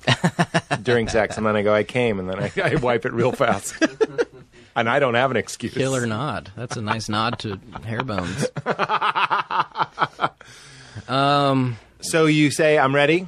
Yeah, and Coolest guy? they say, all right, so you're gonna go do this Narcanon for 3 months, but first we're gonna do an e-meter, or we're gonna audit you here, and I hope I don't get killed for revealing all this, but whatever. Life is meaningless. You're not saying anything that I haven't read a million times. Yeah. Okay, so they say you have to be, before we can audit you, you have to be completely sober off everything for 2 weeks. So how about as a commitment, you give us $700 now, so that's here for you. And they give it back. I think they said, or they'll give it back. But Right. sign this contract, and I think I'm a Scientologist, is what I'm saying. I think technically I am, Oh, because you signed the million-year contract? I signed this thing, and gave them $700, and left, and was like, what the fuck did I just do? I'm doing this all for a girl. I'm not doing this for me. Mm-hmm. He keeps texting that guy, cool guy. Where are you? How's it going? Are you sober? I'm so not sober. I'm doing more than ever because I feel like I just fucking defiled myself, Right. and went against all of my core beliefs. That I gave money to this cult, and so I just said, "Fucking take the money. I don't want anything to do with it. Just take it. That's $700 gone forever. I don't care." Mm-hmm. That the girl who I still hasn't talked to me since. I'm probably like an SP or whatever, suppressive person. Or, Oh, is that what that is? I don't know. When the church, like, if you go Yeah. against it. Yeah. I haven't technically gone against it, but I just didn't follow through with it. I understand. Luckily, You're just a P at this point. yes. So, luckily my friend told me about an actual rehab in Malibu that I went to instead. Wow. Good choice for locale. Yes. They have Fiji water there, too. Do they have Fiji? No, they oddly, and the Gatorades. They have Gatorade fridges everywhere, which is dope. Yeah. But it's all the G2 low-cal Gatorades. I would always complain. I was like, what? How am I complaining about this? This is like where fucking, I don't want to say who goes there. It's a nice rehab. Yeah. It's the good one. It's the good one. Yeah. It's promises. I'll say that. I don't care. Sure. Yeah. Well, I mean, there might be people, while we're doing this, I'm like, there might be people listening who need Yeah. high-end rehab. Well, there you go. That's a good one. Love the people there. Tell them Harris sent you. Yeah. In your share. Yeah. And your share. Your lion's share. Between the lines. Yeah. So, I got out of that rehab, and So wait, you were in it, but you were never really in it. You just kind of signed up for it. for Scientology, I just mean their rehab program. You never really did it. I did 30 days there. Oh, you did 30 days? You stayed there for I 30 stayed there days? for 30 days. In the Celebrity Center? No, this is a different rehab. This is the Promises in Malibu. Oh, I meant when the guy was texting you. Yeah. You never really followed through with that. No, You're like, no, forget that was it. Then you go to Promises. Yeah. That was the end of the Scientology of Portion me of- even considering it. Yeah. Was that I gave them money, and then I was like, all right, I don't want anything to do with this. Keep the money. I don't even want to go back to get that money back, because they'll fucking do weird mind games on me. They got $700 from me. Yeah. That's crazy. Yeah. I would have never done that ever. I went in being like, don't give them anything, and they're geniuses. Right. They really are good. I remember a story of Paul and Aziz going into a Scientology center on a whim. They were trying to like get material, I think. Yeah. And they were like, don't let them split us up. And the first thing that happened was they were split up. And they were just like, I don't know how that happened. Yeah. But it's interesting. Again, I'm fascinated with any sort of system that can hack people. You Yeah. know what I mean? I just find those stories Yeah. very interesting. 2 strong-willed comedian men went in and were like, don't split up immediately. Uh-huh. Willingly. Yeah. What's going on? They just know how to do it. These bodies L. Ron of ours. Hubbard's, these bodies of ours. These brains of ours. Yeah. Interesting. Mind, body, spirit, which is a thing that I agree See, with. That was in the YouTube video, Mind, Body, Spirit. And that is not anything new. No, You know that's what I mean? fucking Buddhism. I Yeah. mean, that's yeah. So, yeah, so I did this treatment and it was great. So you go to Malibu. Yeah, You connect out of Honolulu. there was like there's a nice chef there. There's nice beds. You watch TV. Yeah. It's like You really chill nice. out. So you chill. You just fucking decompress for 30 days. You meet people. What's the price? It's a lot. 30 days in Malibu. It's going to 30 be a days lot. in Malibu. I had some insurance take care of some of it through the Writers Guild. Yeah. I believe the entrance is $57,000. Okay, so they got more than the church. Yes.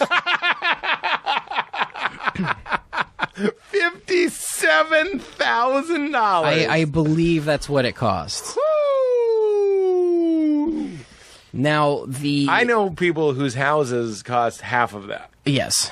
and they're nice houses. The punchline to all this is I relapsed practically immediately upon leaving. Tell me everything. You get there, they check you for coffee and chocolate. They search your bags, they check you, they take your they'll take cologne from you. Alcohol. Yep. They'll take razors. Suicide. They'll take condoms. Fucking water balloons.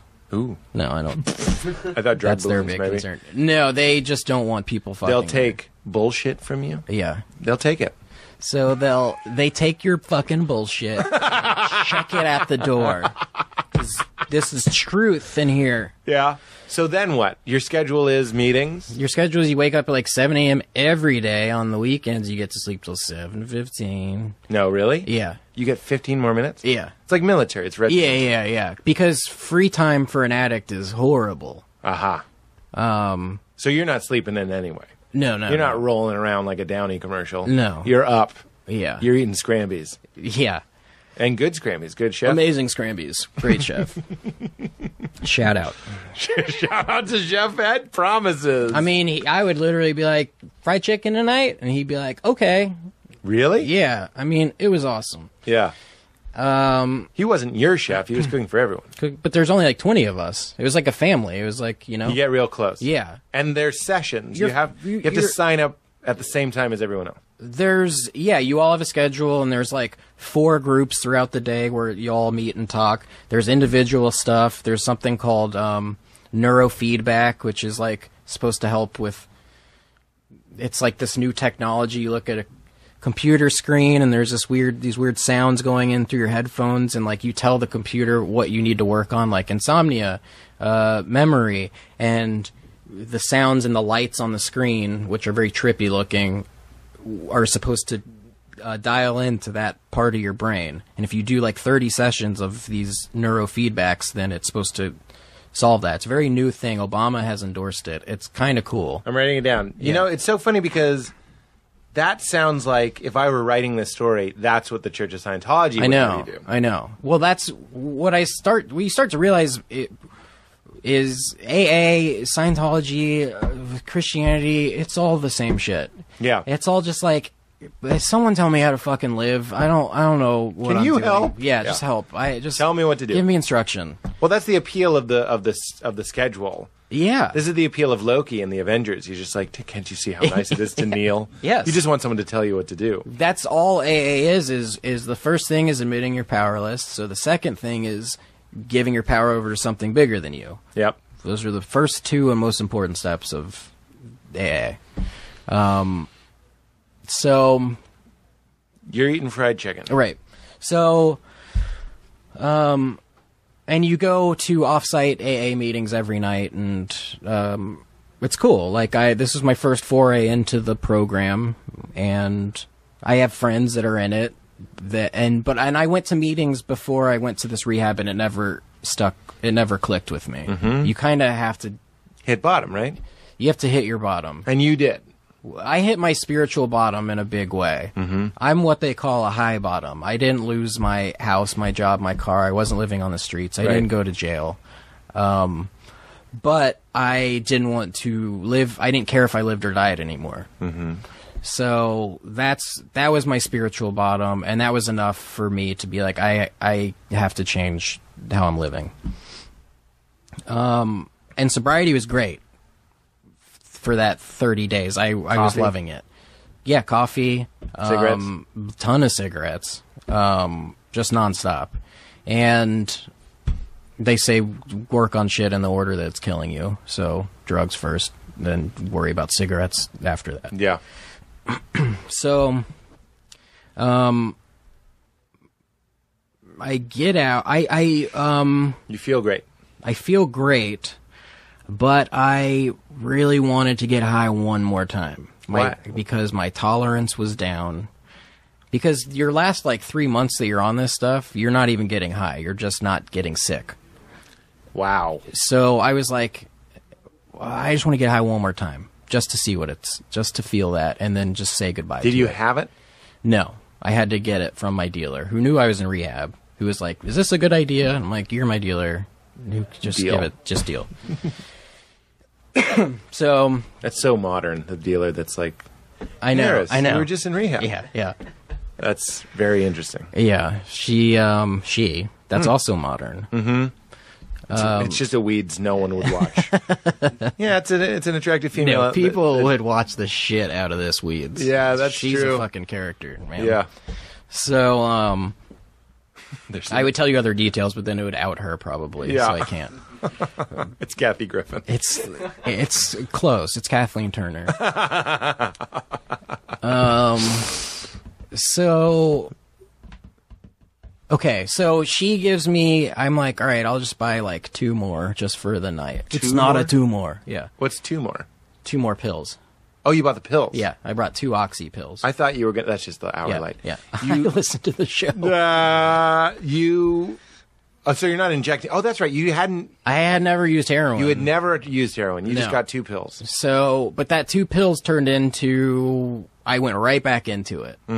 And because you got really high. I got high, and I was like, "Oh, this is amazing! I'm Your gonna brain do it just one more time." Your brain, these bodies of ours, your brain went, woohoo! Yeah, your lizard brain kicks in so hard once you do that all you're thinking of, all your intellect and rationale is in your frontal cortex, and at the stem of your brain is your lizard brain going, "Give me that fucking dopamine rush. That's how we're gonna live. Yeah, give me that." Yeah. You throw everything else goes out the window. And reason gone. So I get to the point where I'm not getting high anymore once again because I'm doing so much. I'm taking 15 Do you remember pills a day. the feeling the first time you were taking a bunch and you were like, "Oh no, we've plateaued"? Yes. I remember taking 5 like it was candy and going on a walk down Vermont and being like, this is going to be a great day. And it never kicked in. And I was like, oh, this fucking sucks. Wow. Yeah. And that should just still be a good day. But that's all I was thinking was like, when are these drugs? And I want to feel like I'm floating while I peruse Skylight books. Right. Know? And, good bookstore. Great bookstore. You're in the addiction section. I've done that. What? Bought addiction books there. While never high. read one page. Yeah, while high. Yeah. And then never read a page. Again, just to relate, it's always like someone who used to swear off pornography and stuff. Yeah. It's right after you just finished using it, or during even. Yeah. You're like, this is it. I'm just trying to make you feel. Of course. With me. That's that. I know you're with me because you're a human, and we're all the same. Yeah, baby. So they didn't kick in. They didn't kick in. So I decide to make the jump to heroin. I'm not going to shoot it. I'm just going to snort some heroin. Because you're like, it's basically the same thing. Yeah, and it's also much cheaper. Really? Much, much, much cheaper. those pills were like $30 a pill. And I mean, it's crazy now. And if you go don't to a have place to prescription. get off those pills that cost $60,000. I mean, this is not. Yeah, no. It's like the Robin Williams joke. He goes, "Cocaine is God's way of telling you have too much money." Yes, drugs will do that in a second. Yeah, just stop. Like, and I'm like, I don't want to fucking pay this money to stop doing drugs. It's just putting more money into this drug habit. But it's like, no, you would have spent so much more in the span of your life, right? Or died. So just pay that money. Who gives a shit? So I am like, how do I get heroin? I don't know anyone with heroin. My dealer doesn't sell heroin. Homeless guys. Go ask at a needle exchange. I know there's needle exchanges. Go over there and ask one of them where you can get it. What is this, Office Space? How do you launder money? I felt like that. I really felt like that. Oh my God. Well, actually the first time that I tried, I saw a guy on Santa Monica and like something just hanging out alone on a corner, and I rolled up. It was like 2 a.m. It's like, it's too late for him to be just standing out there alone. And then I was like, hey man, I'm looking for stuff. And he's like, yeah, you want company? I'm like, oh no. I was looking for heroin. And he was like, oh, I don't know about that. I'm a prostitute. Like, I'll fuck. And I'm like, no, this was ill-conceived. And drove off. And then, Did you say thank you? Yeah, I said thank you for your time. $10 hand job. Because I didn't want to be rude. A tendy hay. Yeah, tendy hay. Pootie tang. Tandy hay. And, So I found these guys, and they were like... Wait, where? At this needle exchange. Oh, you did go... I looked it up online. I went to a needle exchange. And it was on a day... That's so smart and so fucking scary and crazy. Yeah. It's everything. Yeah. It's everything. It was crazy. It is what everyone would do if they're like, who's addicted to heroin? Needle exchange. Yeah. It's like, it's a step beside going to a rehab clinic. Yeah. And being like, where did you get it? Right, exactly. And then leaving. Well, fucking, if you go to an NA meeting, that's where you... Right. Dealers have been known to hang out at NA meetings because that's where all the heroin addicts are. Wow. Like Breaking Bad. Yeah, exactly.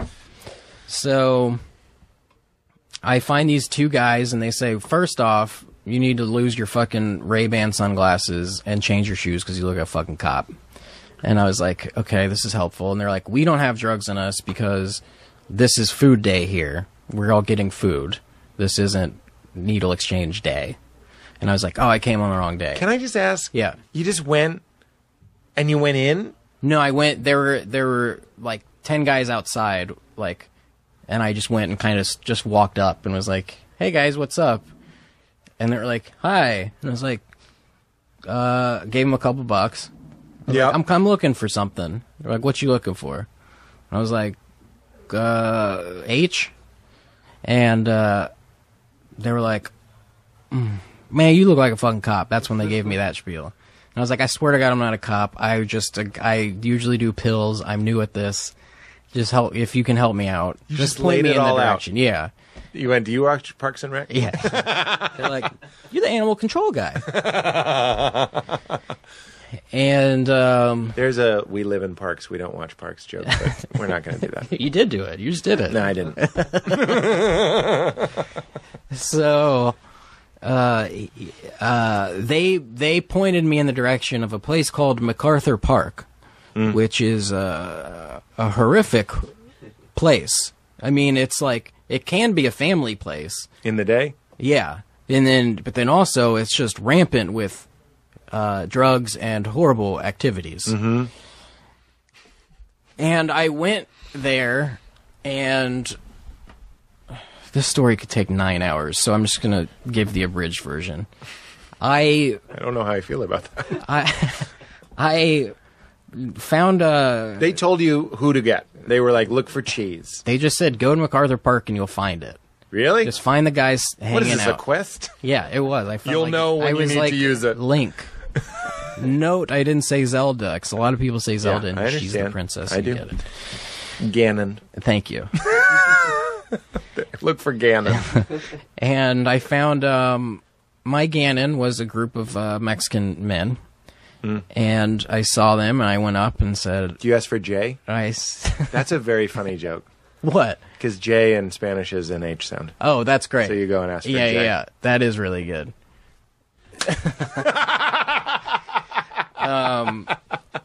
I didn't do that, though. What did you do? I asked for H. I love the things that, like, that's not going to work. If they're cops and you're like, I meant ham, it's not going to work. No, yeah, no. But go on. Yeah, I could just say it. Who gives a shit? Right. And one guy got very angry at me. Why? He was like, I'm not a huge guy. He was much smaller than me. Yeah. And was like, man, I've never seen you around here. This is my fucking neighborhood. This is my fucking neighborhood, man. You look like a fucking cop. Those fucking cop shoes. Those guys were right at the New York Change the chain. shoes. I was wearing like white Nikes. They did look like cop shoes. Those are cop shoes. Yeah. You can run in them. You can give chase. Yes. And so he got all mad. He's like, get the fuck out of here. He was like, no, actually, first, let me see you're not wearing a wire. He lifts up my shirt. I'm like being harassed by this guy. Yeah. And I can't do shit. This is just like demoralizing. Yeah. You're in international waters. Yes. So he is like, get the fuck out of here. His friend comes over and says like, hey man, I'll help So you do out. get the fuck out of there. I go and walk like the Charlie Brown song Yes. playing. Yeah. Yes. Hey man, I'll help But you. it was like because there's a lot of Mexicans there and there's a lot of Latino music, Yeah. like live bands. That's not true. It's true. There are live. It's like a fair. It's like a weird nexus of the world. And they're grilling meats and corn pies or whatever, and What? yeah, it's just So there like, are families there? yeah, there are. This was daytime. You went during the day. Yeah, Okay. and so that guy that said he was going to help me out did. He goes, all right, I left 2 balloons under that trash can. Give me your $40. I went. I got the 2 balloons. I went back to my car. Went back to my house. Opened up the balloons. Saw that I had procured what you put in a hookah, tobacco, Yeah. fake. He sold you He sold me tobacco. I went, well, all right, gotta go back. Went back. Smoked the hookah. Went back. Smoked the hookah. It was lovely. Strawberry kiwi. It was a great day. The end. And then I cleaned up my act. Yeah. And no, instead I went back and... Same day? Same night. I went back at night this time. And I brought my friend because he wanted me to not be getting heroin alone at MacArthur Park. Did he want you to not be getting heroin at all? Yes. Yeah. But I was like, that's not an option right now. So either Are you you can in come pain? with me. Are you in pain? Yeah, I was getting sick. So all I cared about was scoring. And I was like, I can go alone, or you can come with me, and I'll be a little safer. And he was like, all right, I'll come with you. So that was very nice of him. Very dick of me to put him in danger. Comedy writer? No, a friend from Houston, Oh, wow. my oldest friend in the I world. thought he was like, I'm going to write a movie about this. No, I'm going to write a movie about this shit. Yeah, that's what I keep thinking. So these 2 guys, these gentlemen were black, and they said, we got what you need. You got to walk with us like a mile. What? Yeah. So Heroin people, I don't know. know a lot of heroin people. They don't want to walk a mile. They cannot You got to walk do a some mile. calisthenics. Well, they saw marks. Like, they knew we were marks. Because they... Is this another story like this? Yeah, they fucking robbed us. They walked us like a mile and then took our money, said he was going into this building. I said, I'll give you $20 on top for leading me to stuff. Yeah. On top of the 40 that it costs, right? So I give him the 40 to go into this building. He leaves me and my friend, and then his 2 friends there with us. So it's like, I'll be right back. My friends are there. See, I'm not going anywhere. My friends are there. Right. One by one, his friends ditch us. So we go back to MacArthur Park. This is crazy. Just crazy at this This point. story is crazy. They just left? Did they give excuses like, I gotta pee? Yeah. I also have Yes. to pee. He was like, yes, they all had their dumb excuses. And Not as good as well, him, the Adam last Brooks. guy who had Not a skateboard, UCB trained. not UCB trained. He goes, I see him, he's coming, and then gets on a skateboard and leaves. And we're like, we're standing next to you. I see no one. There's no one coming, and he just leaves. So we go back to try to find another guy, Oh my God. and I find a guy who clearly has AIDS.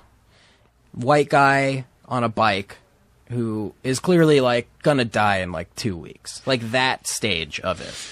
I have a bowling pin laugh. Yeah. He made me bowling I know. pin laugh. And we tell him our predicament, and he says... Obviously, you're operating under the assumption, we tried Mexican, we tried black, I'm going to this white guy. Yes.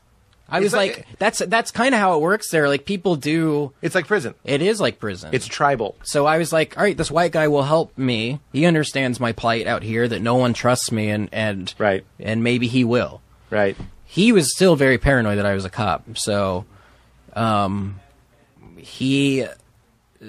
Right as he took our money... I would cast you as a cop. Thank you. And like an unlikely cop. Yeah. Like, what was that movie where there was like really, really... Oh, it was Breaking Bad. They had a really, really skinny guy, and he was a cop. Yeah, You're like, yeah. Nobody that skinny is a Yeah. cop. No, I couldn't be a cop. He's a cop. That's ridiculous. Yeah, but that'd be good. You'd Yeah. be good for a cop. Apparently not, though. The people that would know are like, that's a cop. Oh, apparently No, they all thought I was a cop. Yeah. You're a cop. I'm a very convincing Tell your police agents officer. you're a cop type. Yeah. You didn't know. They'll be thrilled. How do you know? You're like, Trust all me. those cop number 1, cop number 2 roles. We're going to be rolling in it. ROLE. Yeah. Rolling in it. Oh, God. Thank you. Sell that at somewhere. Put that on a shirt. Dave King and I were coming up, Little Esther, were coming up with, she has this t-shirt company. Yeah. Or this idea of just like Hollywood, like tech avail, or like just different Lingo. Hollywood's Yeah, lingo, like that's right. top of call sheet, number 1 on the call sheet, just like totally inside. So this guy is about to give us our stuff, and then After he's sure you're not Yes, a cop, he's kind of yes. like, okay, I Yeah. can help you. the 3 black guys that From just before. robbed us come back. They see us. They come over, scare the white guy off because he's like, what's going on? Because they come up to me and they go, where's the rest of my money? And I was like, what? You stole our money. What do you mean? They were like, the $20 you promised us for walking you over there. Pull out a knife and say, give us that. And I'm like, you want me to pay you on top? You kept pay arguing? You for robbing me? And they were like, that's only fair, man. That's what you said. And I was like, fucking fine. Take the money. Give him the money. Give that guy $20. The AIDS guy runs off with my money because he's freaked out. He also has your money? Yeah, he ran. I just lost everything.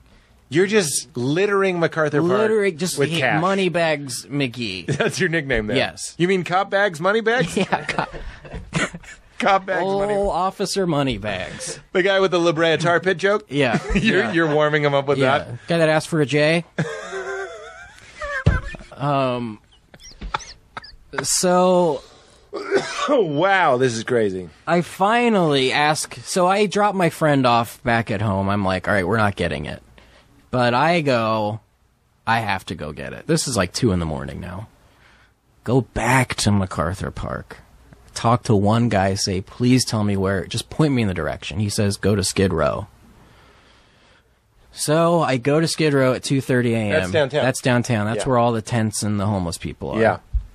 Within 2 minutes, I get it. MacArthur Park was just a boondoggle. A red herring. It was a red herring. Just a A MacGuffin. red harrowing. Yeah. A red herring. Red harrowing. It was very harrowing. It was a harrowing red heroin. Heroin. Heroin. Red heroin. That's a good share. Yeah. I don't know why they call it heroin. It should be heroin. Yeah. Because that shit's heroin. Hi, I'm Harris. That is a good share. good share, man. What a ridiculous, ridiculous tale. Harris is drinking water. So You get it immediately. I get it You go immediately. up to a tent? I went to a guy on a corner who was just like, you need weed? And I was like, no, I need H. And he's like, over here. Points me to a guy. He gives it to me. You found the target of drugs. Yep. That's in aisle 4. Yeah. And it was, you give him the money. I go home and I snort it and it's great. Yeah. And I get high. And I haven't been high in a while. Right? And after a while, it's when you snort it, it really burns. And it's unpleasant. And your sinuses get all fucked up. And so after like a week of doing that, I was They like, left that out of the I'm sunshine. gonna just shoot it. I'm just gonna try the shooting. I picked up a guy on Skid Row to teach me how to do it in my car. He gave me a step-by-step instruction before I dropped him off at Did the you try ER. to YouTube at first? I did YouTube it also. Yeah, I did. Is it on there? Yeah. There's a very good tutorial on there about how to safely inject, because you can fuck it up. Oh boy. And so it's a very helpful thing. Shit. So And I hate needles. Yeah. But I hate needles. But And you're an addict at this. yes. Then I'll you do drove- anything. You drove him to the ER? He had a rash on his leg. That was our deal. Teach me how to shoot up, I'll drive you to get that rash checked out. Disgusting. Would never have that guy in my car or within 20 feet of me, except I wanted heroin. At one point, the rash was teaching me. Yes. It just At was one taking point, over. yes. Holy shit, Harris. So, and this is all like, I fucking write on a network show. Like I'm living two lives Right. at this point. You're still writing. I'm writing. And I'm killing leaving work to go to Skid Row. Right. People are like, you want to get a green juice? You're like, I got plans. Yeah. Me and Rashy are Yeah. doing a tutorial. Yeah. In my BMW? Yeah, they're like Jim Rash from Community. I'm like, no, a rash on a homeless guy's leg. Oh my God. And your reason is just gone. You're not thinking weird. There's a homeless rash man in my car. You're just like, all I want is that thing. it's kind of out of body where I go, this is crazy, but Yeah. oh well. It's kind of like eating at Chick-fil-A. This is stupid, but oh well. I want this thing. Yeah. Oh my God. And They're a sponsor. so the first I'm time just I go home and shoot it. You put the needle in, you Yeah. find a vein, you put the needle in, Gross. you draw back so that blood goes into the syringe so you can see that you're in a vein. Gross. And then you push that back in. Gross. And within 3 seconds, you feel like there are 1,000 dicks all over your body and they're all coming. Yeah. Like, I've never felt anything like it. Yeah. And I was like, Not well, even close with the pill. Not even close. Just a different ballgame. Not even close with the snorting. No. I was like, okay, I do heroin now. That's it. Right. That was always the thing. When we were kids, they were like, you do heroin once you're addicted. Yeah. And but I read in Kurt Cobain's book, or one of them about Kurt Cobain, that the first time he did it, got so sick, he was like, I'm never doing that again. Yeah, I But threw up. Uh-huh. But that doesn't matter. I mean, Because you got the dick body. yeah. And then I proceeded to do it too much and borderline overdosed. Overdeed. I think I overdosed. You overdosed. I took 3 back-to-back shots one night and woke up. Because it's waning. Yeah, It's already taking more. it's already taking more. And you never know what you're getting each time. Right. Are you buying in bulk now? I know that's a crazy question, but are you I just was like buying, pretty felony large. amounts? Yeah. And I also have to get my needles. Maybe it's a felony to just have Yeah. a little bit. I don't know. So you get your needles You what? can get in trouble for just having needles, I think. Yeah. And I had those on me. So you got needles. What were you saying? You buy those, too, from over there.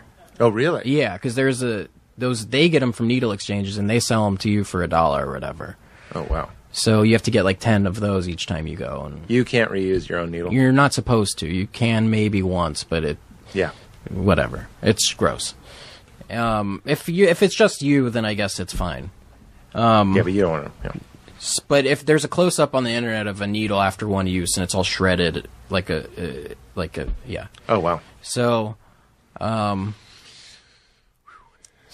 I remember this one night where I took 3 back-to-back shots and woke up 4 hours later. My body was seized up, and I was sweating, and my face was like ghost white, and I felt like I was not there in my brain. And I was like, I woke with a gasp, like I was dying. I felt Yeah. like I had died. And I called in sick to work the next day, and we were shooting my episode that I wrote. So you were on script Yeah. doing heroin. Yeah. And How do you motivate yourself to write when you found No. I had already I was good at. That's what I was saying. I was like living this double life where Yeah. I would compartmentalize very easily somehow. People have bits about that. I know. People are like, you don't just do heroin and then like go like you want to get a hot dog. You were eating hot dogs and somehow doing heroin. So, but the moral of this story is that this is when it all stopped working, where I wasn't able to go get the hot dogs anymore. Right, because I called in sick to work that day. I called in sick to work the next day. Called in sick to work the next day. And this was where it was like, okay, now I'm just at home shooting. Right. And finally, my sponsor, my AA sponsor, comes over. I text him, and I'm like, I don't know what to do. No one knows that I've even relapsed, because they all think I got out of rehab that first time and was fine. Mm-hmm. He says, here's what you do. Wait there, I'm coming over. He came over. He and also the girl I was seeing at the time, new girl. That's Zooey a whole Deschanel? different story. Who's that girl? Right? And so they pack my bags and they send me to Oregon to go to the rehab that my sponsor went to 17 years ago. And I went there. And cheaper than Malibu? Way cheaper than Malibu. I should have started here and gone to Malibu second, because that was like going from the Ritz to a motel. Right. You're like, where's the Fiji? Yeah. Wait, that was Scientology. You're like, where's the whatever water? Gatorade. Where's the Gatorade fridge? Thank you. And it was awesome. And I was much more ready. I had hit a bigger bottom than I had before. You're calling into work. Yeah. And now you're calling into work saying, I got to go to rehab. Yes. And they know. I told my boss, and he was, the first time I told him I had to leave to go to rehab, he said, go get healthy. Your job's here when you get back. The second time, he said the same thing, because he's the coolest dude in the world. I was worried you were about to be like, the second name was like, fuck you. It's definitely starting to lose its charm. Yeah. But, it's like Chelsea's bit about a third wedding. Yeah. Less enthusiasm. I didn't know that was a Chelsea bit. I've literally been likening it to that. Weddings? When I talk to people. Oh, that's funny. Yeah. She just has a bit about you ever been to a third wedding? Right. That's what it's starting to feel like. Yeah. All right, well, is this one going to stick? He's done it twice. Right. So... You go to Oregon. Yeah, so I go to Oregon, where Robin Williams had gone to this facility. I guess that's not a glowing endorsement at this point in time. Yeah, well, but sadly yeah. no. well, happily, death is beautiful, part of life. Wow, did not see that coming. No, it is sad. It's sad when anyone dies. Sure. Even though every single human dies. So it's really not that sad. And it's sad to not get his comedy anymore. There you go. And it's sad for his family. Yep. Sorry. Okay. You're really grappling with that idea. I feel it. I know. And I understand. I feel kind of guilty that I recreate in that space where I go, 100 years, all new people. You know what I mean? Like, enjoy that thought, and it really is troubling you. I can see that. Yeah. Well, yeah, it is. It all just seems... when I get sober, I am able to look at it like, okay, but this is a gift that you get to have this for even that amount of time. Right. And I do feel that way now. When I have my life back and I'm not using and trying to kill myself, essentially, I do notice the beauty of the world and, like, right. the weather I can appreciate again. Whereas before, I'm like, I don't give a shit. Someone's, hey, nice day. You know? Yeah. I mean, that's small talk, so that sucks for other reasons. Yeah, I understand. But you really... But I can revel in a nice day now. Right. I got out of Oregon. Now I'm doing an outpatient on top of that. 4 times a week. I go for 3 hours. More group stuff. I'm just taking it a lot more seriously now because I felt like I can't... if I go out again, now that it's shooting heroin, I could die. That's it. Right. It's not fun anymore. It's like life and death now. And I don't want to do that to my parents. I don't want to do that to myself. So I'm taking it more seriously now. And I'm in a good place. And silly as it says, but I include myself in this. Not just friends, but fans. Wheat Thicks. Wheat Thicks. You know? Who's going to say that? I'm not kidding. I know. I know you're not. I understand that that's silly. Yeah. But when I say my girlfriend and I go around saying, give me that wheat, yeah, you're making our lives better. Thank you. You are a part of a tapestry that is bigger than you. You're a part of a reality that's bigger than you. Yeah. I know that sounds new agey. I'm just talking about my simple reality. Well, what's interesting is now when I do stand up, I incorporate this drug stuff into it, where I say I just got out of rehab, and before I went to rehab, wheat thins were super funny to me, and now I have to say these jokes, so I kind of go back and forth between very serious stories. Yeah. And wheat thick. And it's working. It's like fun to do that. Just two opposite ends. No, that's very funny. Yeah.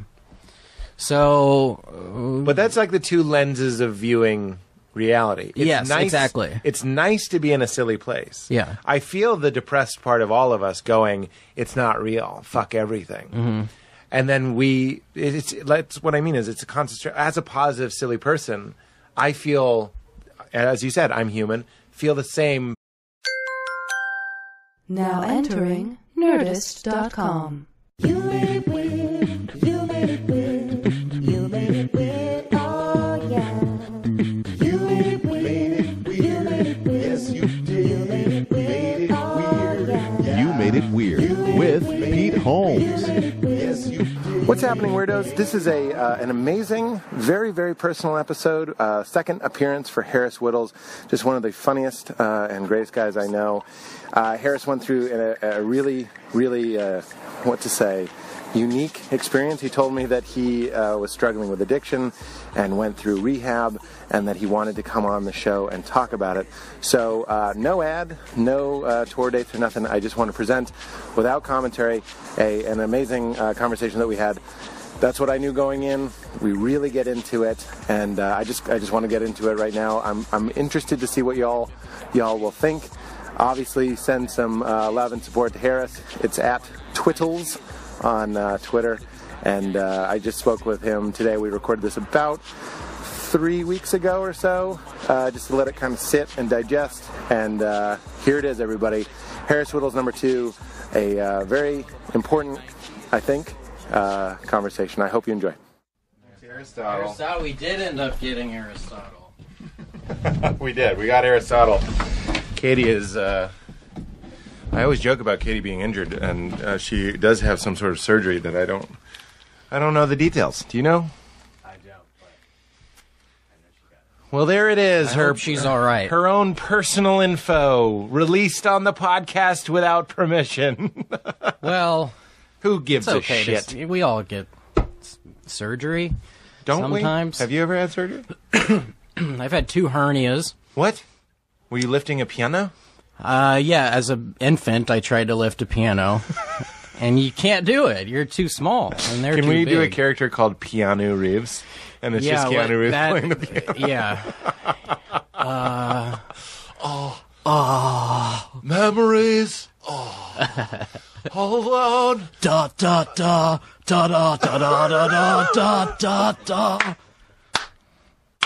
Da da da da da da da.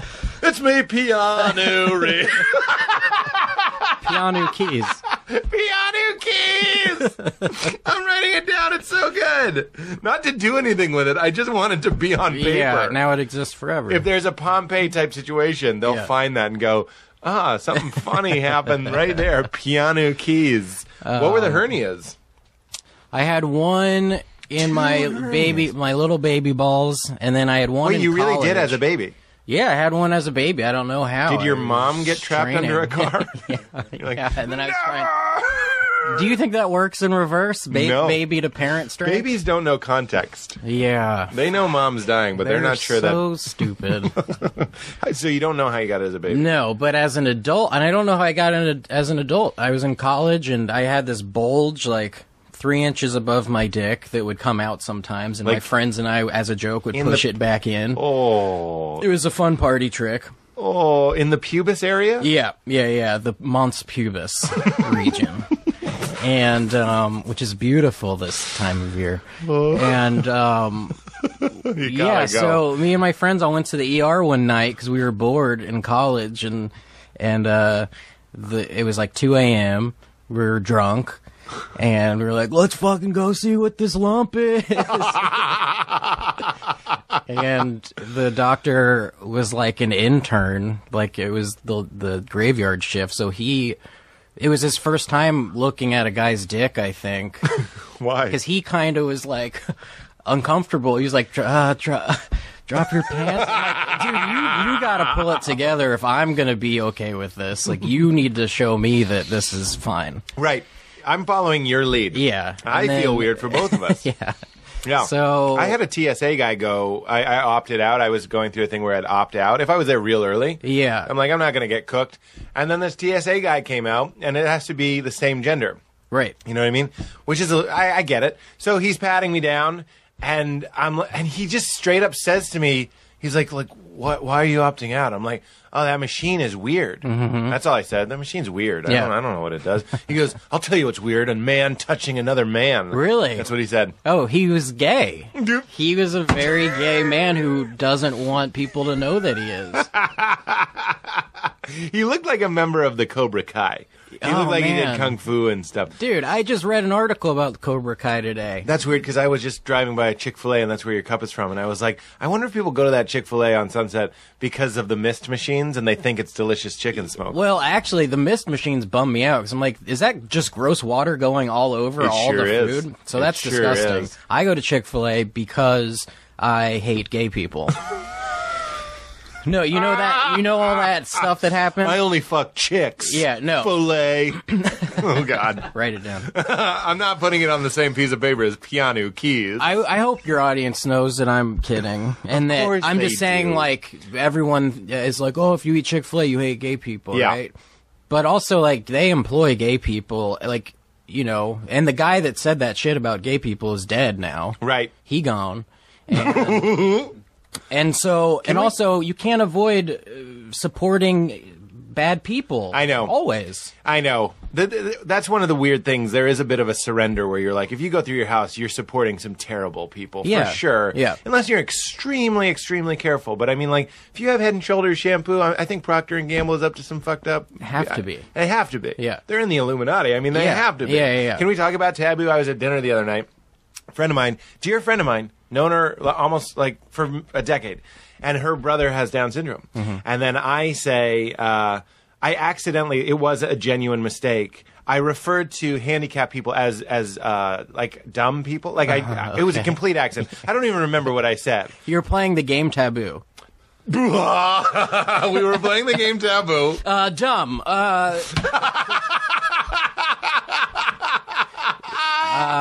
I don't remember if it was dumb. Yeah. But the point was I said something incorrect. Did you say retarded? But you see, that's what every comedian, you just made I hate gay people because I eat a Chick-fil-A joke. Right. So I'm just getting used to hanging out with exclusively comedians because then I went, dumb. Oh, I'm sorry. I know your brother. I didn't mean to say dumb. I meant retarded.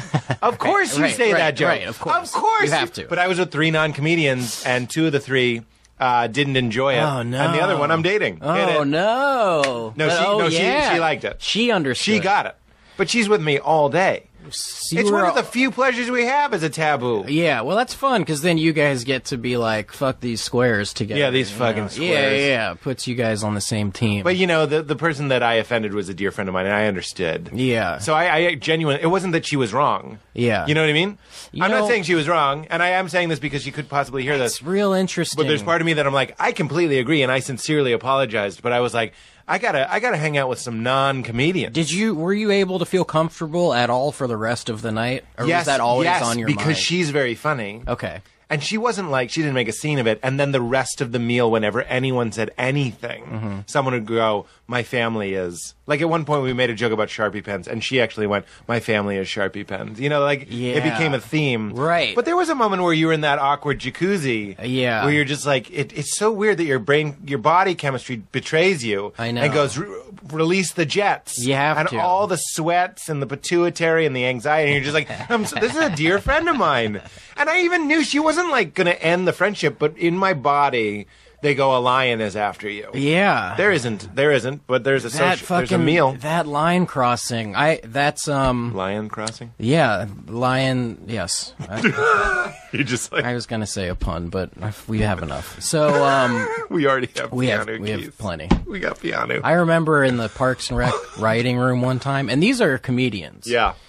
These are all like the funniest people ever, but there was a writer who came in one day and she was in a kind of just like shocked. She looked like just kind of in a daze. And she was like, I just saw a car run up onto a curb and hit a family of people. Holy shit. And they flew up into the air like bowling pins. And This is a true story? This is a true story. And so she said that, and everyone, we do our, oh my God, I'm so sorry. It was shocking. And then within 5 minutes, someone spilled a cup of pens, of writing pens. Yeah. And I went, oh, it flew up in the air like bowling pins. All I'm And doing, she was like, I feel everything right now. yeah. I feel every feeling. And she didn't respond positively to me making that joke. Yeah. So my response was to keep making that joke You have to. all day You got to until double down. yeah. It's called the Letterman. Yes, exactly. It didn't work. Keep doing It was working on other people, but Yeah. I think me and this person's relationship is forever tarnished because, Well, she saw it. Yes, she saw it. Yeah. That's the thing, is that I pride myself on being like, you can't fucking offend me if you tried, motherfucker. Like, Yeah. I'm awesome. I'm a comedian. Yeah. Fucking, I'll Yeah. say it all. But then something happened, but then I realized it's because I didn't have to fucking deal with any of that shit. My niece was born with hearing loss. Yeah.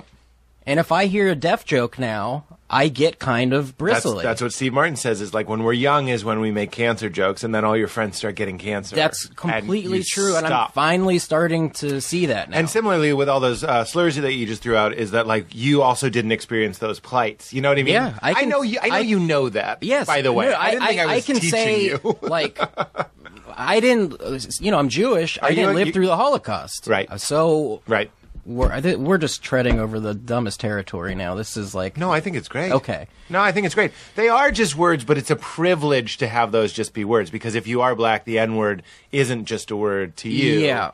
And it's actually goes back to the bowling pins thing. If you see the car accident, Yeah. or if so the person seeing the car accident is the person that lived through the 60s, and then the people getting hit by the car are the people getting sprayed by the hose. You know what I mean? Yeah, it's that sort of exactly. thing. So the more in it, So there's emotional connection there. There's course. memories, and I bet they could see it in your brain. There's a neural pathway to that word and that feeling. I Yeah. knew people that didn't want you to say shit because it made them sick because they thought of shit. And I was like, that's fucked up. And then they were like, no! I'm just picturing people fucking and then they fly into the Yeah. sky. I don't like that. I don't like it at all. what Piano do we keys. do? Is it okay that I said all those words? Yeah.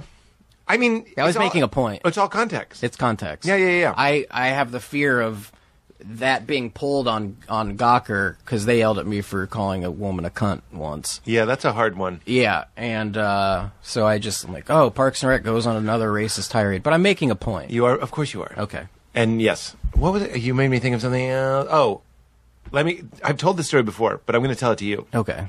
I was walking to my friend Pat Walsh's. Do you know Pat Walsh? He's a writer. Canadian fellow? No. Okay. He writes for Two Broke Girls. Oh, very, yeah. very, very funny. Yeah. He did some stuff on my TV show. He's a very funny guy. I was walking to his house for a Oscar party, and I saw I didn't see it, but I saw a dog, like the tiniest purse dog, running across the street, which is just funny. You just never see a purse dog running. And you just saw, it was this moment to embrace the inevitability. You know what I mean?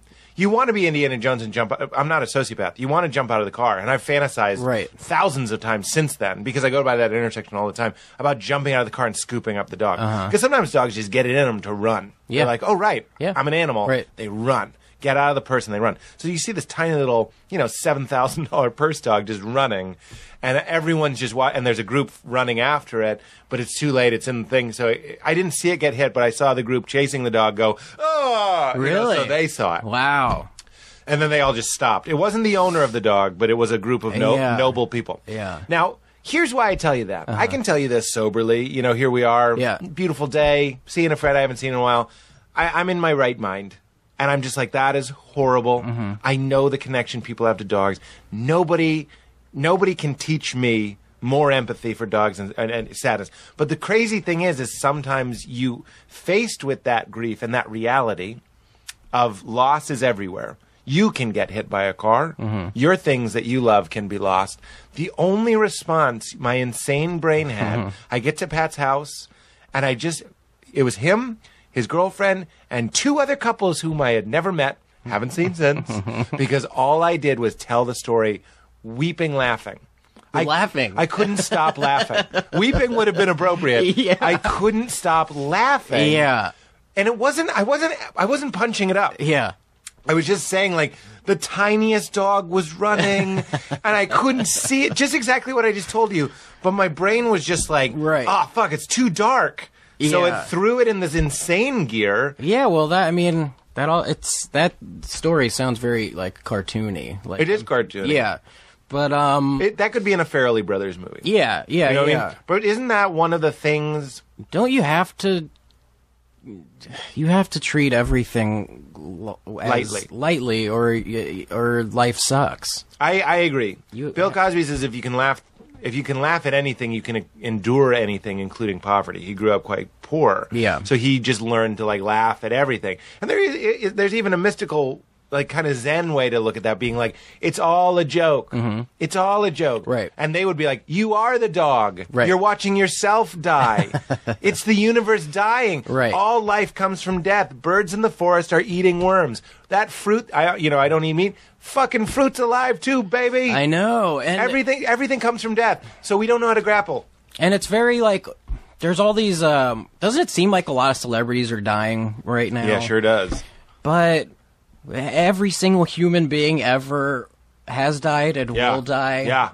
And so it's not that weird to me when it happens, but Right. everyone really makes quite a big deal of it. I was playing Celebrity Who's Gonna Die First, a game I no longer play, the night before Robin Williams died. Really? I had 2 weird connections. I did a set where I talked about Robin Williams dying a week before he died, and the night before he died, it was me and a bunch of comedian people. So, like I'm saying, taboo. Yeah. Let's play Who's Gonna Die First. Yeah, well, Doug Stanhope has a death pool. He does? An official death pool that's like a lot of money you get if you call, Okay. See, on one hand, dark, inappropriate. Yeah. On the other hand, is it kind of mystically enlightened? Sort of like, Absolutely. like, what are you clinging to? You're trying to hold running water. Right. Everybody dies. Robin Williams, so sad because those are our special people. You know what I mean? Yeah. Conan used to make this joke in front of me. He says he likes to get his mother upset by going like, I'm on an airplane, I'm in show business, nothing bad can happen to me. And he's just kind of making a comment on that joke that we think those are our special people. Jennifer Aniston can't get hit by, a stray bullet. Right. You know what I mean? She'll She's Jennifer always forever Aniston. exist. Yeah. She's ours. Yeah. But like a random person, it's the Joker's speech to Two-Face, Harvey Dent, before he's Two-Face, where he's just like a gangbanger gets shot, or everybody's fine. A school bus blows up filled with kids. That's not okay because it's the plan. I think there's this weird, crazy sociopathic way to go too far with this, obviously, where we're just like, everybody's dead. Who cares? And that's not what neither of us are saying that. But there is a way to stare into the abyss.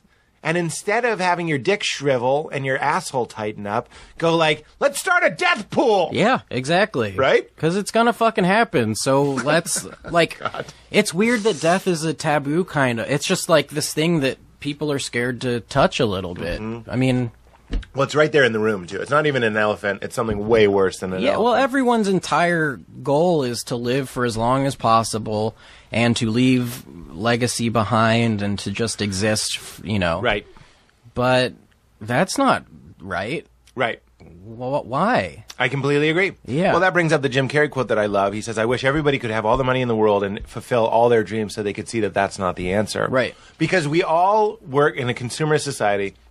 We're all working under the assumption, here are a couple of them, you just touched on them, a longer life is better. When TJ did the show for the 3rd time, he was like, why? He like really broke it down. It was really challenging to me. He was like, why do we think that's better? Right. It's like a short life is like tragic. You know what I mean? God forbid a child dies. So sad. And he is just way out there with the nihilism. This kind of lovely. It can be lovely at times. It's not just sad for him. He actually finds a way to rejoice in it. But even that, the least spiritual person I know, TJ, has turned into like an inadvertent mystic. Because it's that same Buddha, I say this all the time, but said the world is on fire. Everything is burning up around you. You can't save it. Right. You don't own shit. I know you have a lovely house. That's not your house. No. That's not your shirt. Right. It's not even your fucking body, bro. I mean, it is, but it isn't. Yeah. It's molecules. I mean, that's Sarah's. Yeah, we're all thing. molecules, We're all sweetie. molecules, sweetie. Yeah. That's her Twitter bio, isn't it? Yeah, I think it is, It but is. she just always says that, and it's all. And like, if you think about it for 2 seconds, you're like, oh yeah, I'm the fucking same as. But you know, oh yeah, a cup. Yeah. But to that I say, I disagree with that to Yeah. a certain extent. You want to talk about consecration. Like, it's a trip that anything exists. So Right. we could take this pen, and the idea of consecrating it, giving some sort of ceremony, we burn some incense, and we all focus on the pen. You can really start to appreciate the absurdity. It should be something organic, like an apple, but we'll do a pen. That anything exists. That molecules that are leaving, coming and going, the molecules that are in me have been in you during this interview. They're going Right. to swap. It's all this constant intercourse of energy. That means it's absurd that your body remembers how to make you. You know what I mean? Like there's a blueprint, even though all your cells have shifted over, it still remembers to make Harris the same way every 7 years completely. So the idea of we're all molecules can make you go, everything is nothing. Or you can go like, holy shit, we are all just molecules. These molecules choose to continually represent Harris? That's fucking nuts. You're not just molecules. You're this thing that there's this unbelievable engine behind. Yeah. An unseen transcendent will that goes, nah, Harris is a thing. Yeah, that's beautiful, but then you could also look at us like ants on a hill, which, I mean, that's what we are. We're, Yeah. you know that. I have ants in my house. Yeah. And I wipe them up all the time. And I don't have the courage because I don't want to be insensitive, going back to taboo, Yeah. and say every day is an ant 9/11, and I am the cause. Yeah. It's me. Yeah. Every day, 3 or 4 And it's horrible like, well, tragedies. they really don't know, I guess, right? But just like if you pull out the telescope enough, like because this all led to my drug addiction, which we will talk about. We're going to get to that for sure. I'm just enjoying talking to you. Can I say this? I think you're Yeah. going to enjoy it. Yeah. I kill ants when they're inside. Ready? Okay. Ready for this drug thought? It Yeah. wasn't on drugs. I kill ants when they're inside. They don't know they're inside. If I see ants outside, I go, that is fine. These ants are on a tree. They are outside. Right. Then when they're in my house is gigantic compared to them. They think they're outside. They think they're playing by the rules. Or they're terribly lost and frightened. That and could be then you too. just come in and murder them. Yeah. But, and I mean... I leave a couple to tell the tale. I think that if you live by the live and let live philosophy, which I do, then they fucked up. They shouldn't be up in your house, even if they didn't know. I mean... Wait, I thought live and let live meant we let them live. That's in there twice. No, but it's like... Oh, it's like unless someone does harm to you. Uh-huh. Like if a burglar comes into your house... And he's going to kill you. And he's going to kill you, I can kill him. him. Right. So, ants, when they get all up in your shit, I'm just saying... It's funny because on another scale, the ants, I had a handyman by, and it was like, ants kill termites. So he's like, it's good to not get rid of the ants. And they don't really bother me. As long as you don't leave like a swab of honey on the counter, Right. you're fine. Right. That's when the 9/11s happen. Because there's just millions of them, and I'm like, I am so sorry. Yeah. Like, I just have to mourn them as they're going. Well, you got all that honey all over your I apartment. got all that fucking honey, It's man. all over the place. Got all that fucking honey. But no matter how many I wipe out, there's just a billion more. It just reminded me of a bit from my first stand-up set that was like, I had ants in my apartment and I couldn't find Raid, so I used hairspray. And it didn't kill them, but they looked fantastic.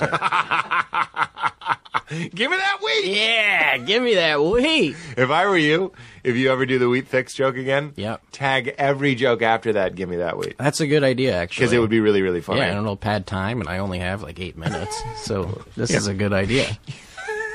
I remember when we did the comics to watch, and you were just up there, and you're like, "I'm just a writer. I'm not a comedian. I'm not an act. I'm not an actor." And since then, you've been doing more comedy, more acting, all that sort of Yeah. stuff. And I was like, Well, "Why are you saying this?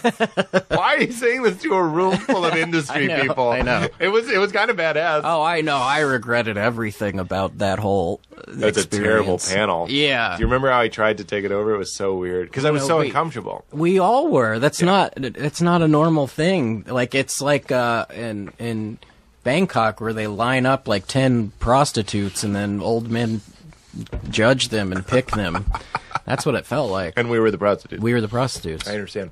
So how does this existential or whatever you want to call it lead to your drug addiction? I just really stopped caring about my life. I just really started to think like, well, if I'm only here for 80 years, then who cares if I spend it high or not? We're Right. all gone, so who gives a shit? Kind of like Alan Arkin in Little Miss Sunshine. He's like 70 and he's snorting heroin. Yeah. Because he's like, who cares? Yeah. I've made it. Yeah. And then you were like, oh, we're all 80. You know what I mean? Essentially, if you, out of a billion years, 80 or 50 or 30 years is nothing. It's all the same. Right. It's Right. I'm rounding up or down or whatever. Right. You're either nothing or nothing. Yeah, and also I Oh, God. right. Am I going to do drugs now? Are you here to convert me to do drugs? No, I mean, I'm still trying to figure out like how to really just like value my life as I don't have a wife or kids or anything, so there's nothing truly depending on me. Xbox? The Xbox, no, I am a PlayStation guy. Drum set? Drum set depends on me. Yeah. Gotta change those heads, baby. I do. They're in my car now, and we're playing at the Troubadour tonight. No shit. Yeah. What's it called again? Don't tell me. Don't Stop or We'll Die. Don't Stop or We'll Die. I knew it. Check it out. Well, what's interesting is, so I don't think you know that I went to rehab again. I didn't know that. Yeah. Since Yeah. you got out of rehab and were like, I got to do the podcast again. And then I started shooting heroin. you didn't. Yeah, and then had to go to rehab again. And got out like, a few month ago, maybe. Really? Yeah. Are you ready to talk about this? I'm just, We just end the podcast. I know. No, You're welcome I'm not. for piano We have to keys. go. Yeah. I don't know what words to say. It's not a huge deal, but yeah, it's still fresh. Like, I still haven't figured it all out. I'm not like this guy that's like, sobriety's awesome. Right. And it's just so, like, I'm still in the phase of like, life is still life, but now you've taken my drugs from me, so I have nothing to like numb out when I get like bored or whatever. Right. You just have to sit through it. And, just and to- it's interesting. To commiserate with you, just last night I was thinking about reincarnation. I was looking at a crying baby, and I was like, if I just woke up and was like, this again? Like, I think I might be sad, too. I might just be like, fuck, no. And there's a guy, what I mean is those feelings and those thoughts aren't that strange. Mm-hmm. Here I am, like, seemingly put together. There's no difference between you and I. It's just different activities. I want you to feel solidarity. I understand the plight, and it's a daily thing. Yeah. That's part of being human. It goes back to what we were saying about death. Death is always looming over us, but we're all just like, I got the new iPhone. We're all just kind of playing pretend. The mystic part of me wants to just say, like, when we can put ourselves in the moment, but you're also talking to a guy, I sedate myself with my things. Yeah. It's always one bad thing at the end of the day. Jerking off. Or it's a glass of scotch or Thai whatever food it is. scotch or whatever. What is Zen means the eternal now, right? Does it? I believe so. Here I am saying it, and I'm like, I have no fucking idea. No, so I think that actually, like, kind of helps me and, can help anyone just like stay present. I think that's the key, because when you like, it's very easy for people to future trip, which is like, or be in the past. What this is saying, like, if you have one foot in tomorrow and one foot in yesterday, you're pissing on the present or whatever. Oh, that's interesting. Yeah. So I would have gone with like you don't have your footing in the present or something. You'd yeah. be No, pissing but on it. we have fun in AA, and we have fun phrases with dirty words. That's how you mix it up. You know, you're joking because you're a comedy writer, but some of them are like, this AA thing is pretty dope. Like, Yeah, because they said that. Yeah. But that is true. Look, why do we stress out? Why do we have thoughts like, look, 80 years, 50 years, 30 years, on a global scale, it doesn't matter. Yeah. Those are future thoughts. You're like, I'm going to die. But when you look at yourself like, oh, I get to be here. Right now, we're just two people talking, and everything's fine right now. Right. There's literally nothing wrong right now. Right. And even if I'm like, oh, do I have to put money in the meter or whatever, that's future shit. Like, Right. Everything's fine. it's all stories you're telling yourself. But yeah, so just like, you know, my drug thing got out of hand because of a breakup, I would say.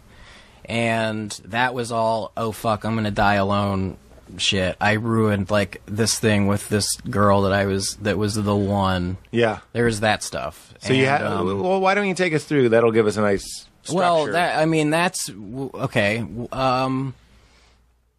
I've done drugs recreationally since I was like 12, and it's always been fun, and that's always kind of been my identity. Is like, yeah, the drug guy. Drug guy sucks, but it's, you know, I love the Van Fish. I've seen him 100 times, and I kind of played into that. Like, yeah, you got acid, sure, give it to me, whatever. And then the thing that happens with opiates is if you stop taking them, you get sick. You fucking go into withdrawals. Yeah. And then it's like, oh, now I have to do this. I have to do drugs or I'm not well. And then, so I started dating this girl a few years ago, and she was like perfect. She, cool girl in a band and like funnier than me and just like, you know, all the shit that you want. Mm-hmm. But I was already kind of dabbling in Vicodin and Norcos and stuff, like low level opiate shit. Norco? It's a Vicodin with less Tylenol in it, so it's better for your liver. Oh, okay. And about a month into that relationship, maybe 2 months.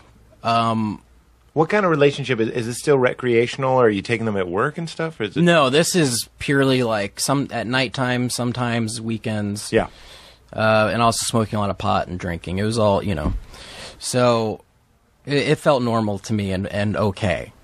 And then I found out that she was like, her family was like Scientologists, and that she was kind of one. This was like 2 months into this relationship, and I was wild about this girl.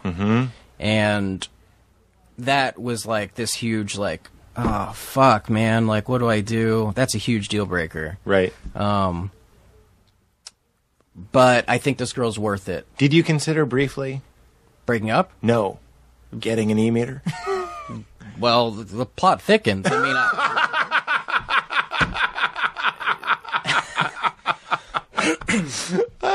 so I was so... That has to be a box on the Scientology thing. In love with a Scientologist. Yeah. That has to be, why are you here? Yeah, In love with a Scientologist. exactly. I would say, I mean, okay. Yeah, keep going. I'm sorry. So, okay, we kept dating for like a year, and but I was still always had this thing in the back of my mind that was like, oh, this thing's I want to marry this girl one day, but I'm still really like, and I loved her family; they were awesome, but it still really fucked with me. How did it? And her dad even said, well, "Go ahead." I was wondering how it showed up in your life. It Her religion. how it showed up, or how I found out, or like how did it? Just like how did it show? It wasn't a part of your daily existence. No, and it's not even overt in any way. Yeah. There's just certain things that would be said in a certain vocabulary. Right. Like, hey, I want to have Harris over to dinner with the family. Or do you think we're skipping a gradient? Like, there's just and there's just like different clues, just weird things like that. And my back, I had a back problem. He was like, these bodies of ours, huh? Like, there was just certain things that I was like, oh, that's kind of Scientology. Right.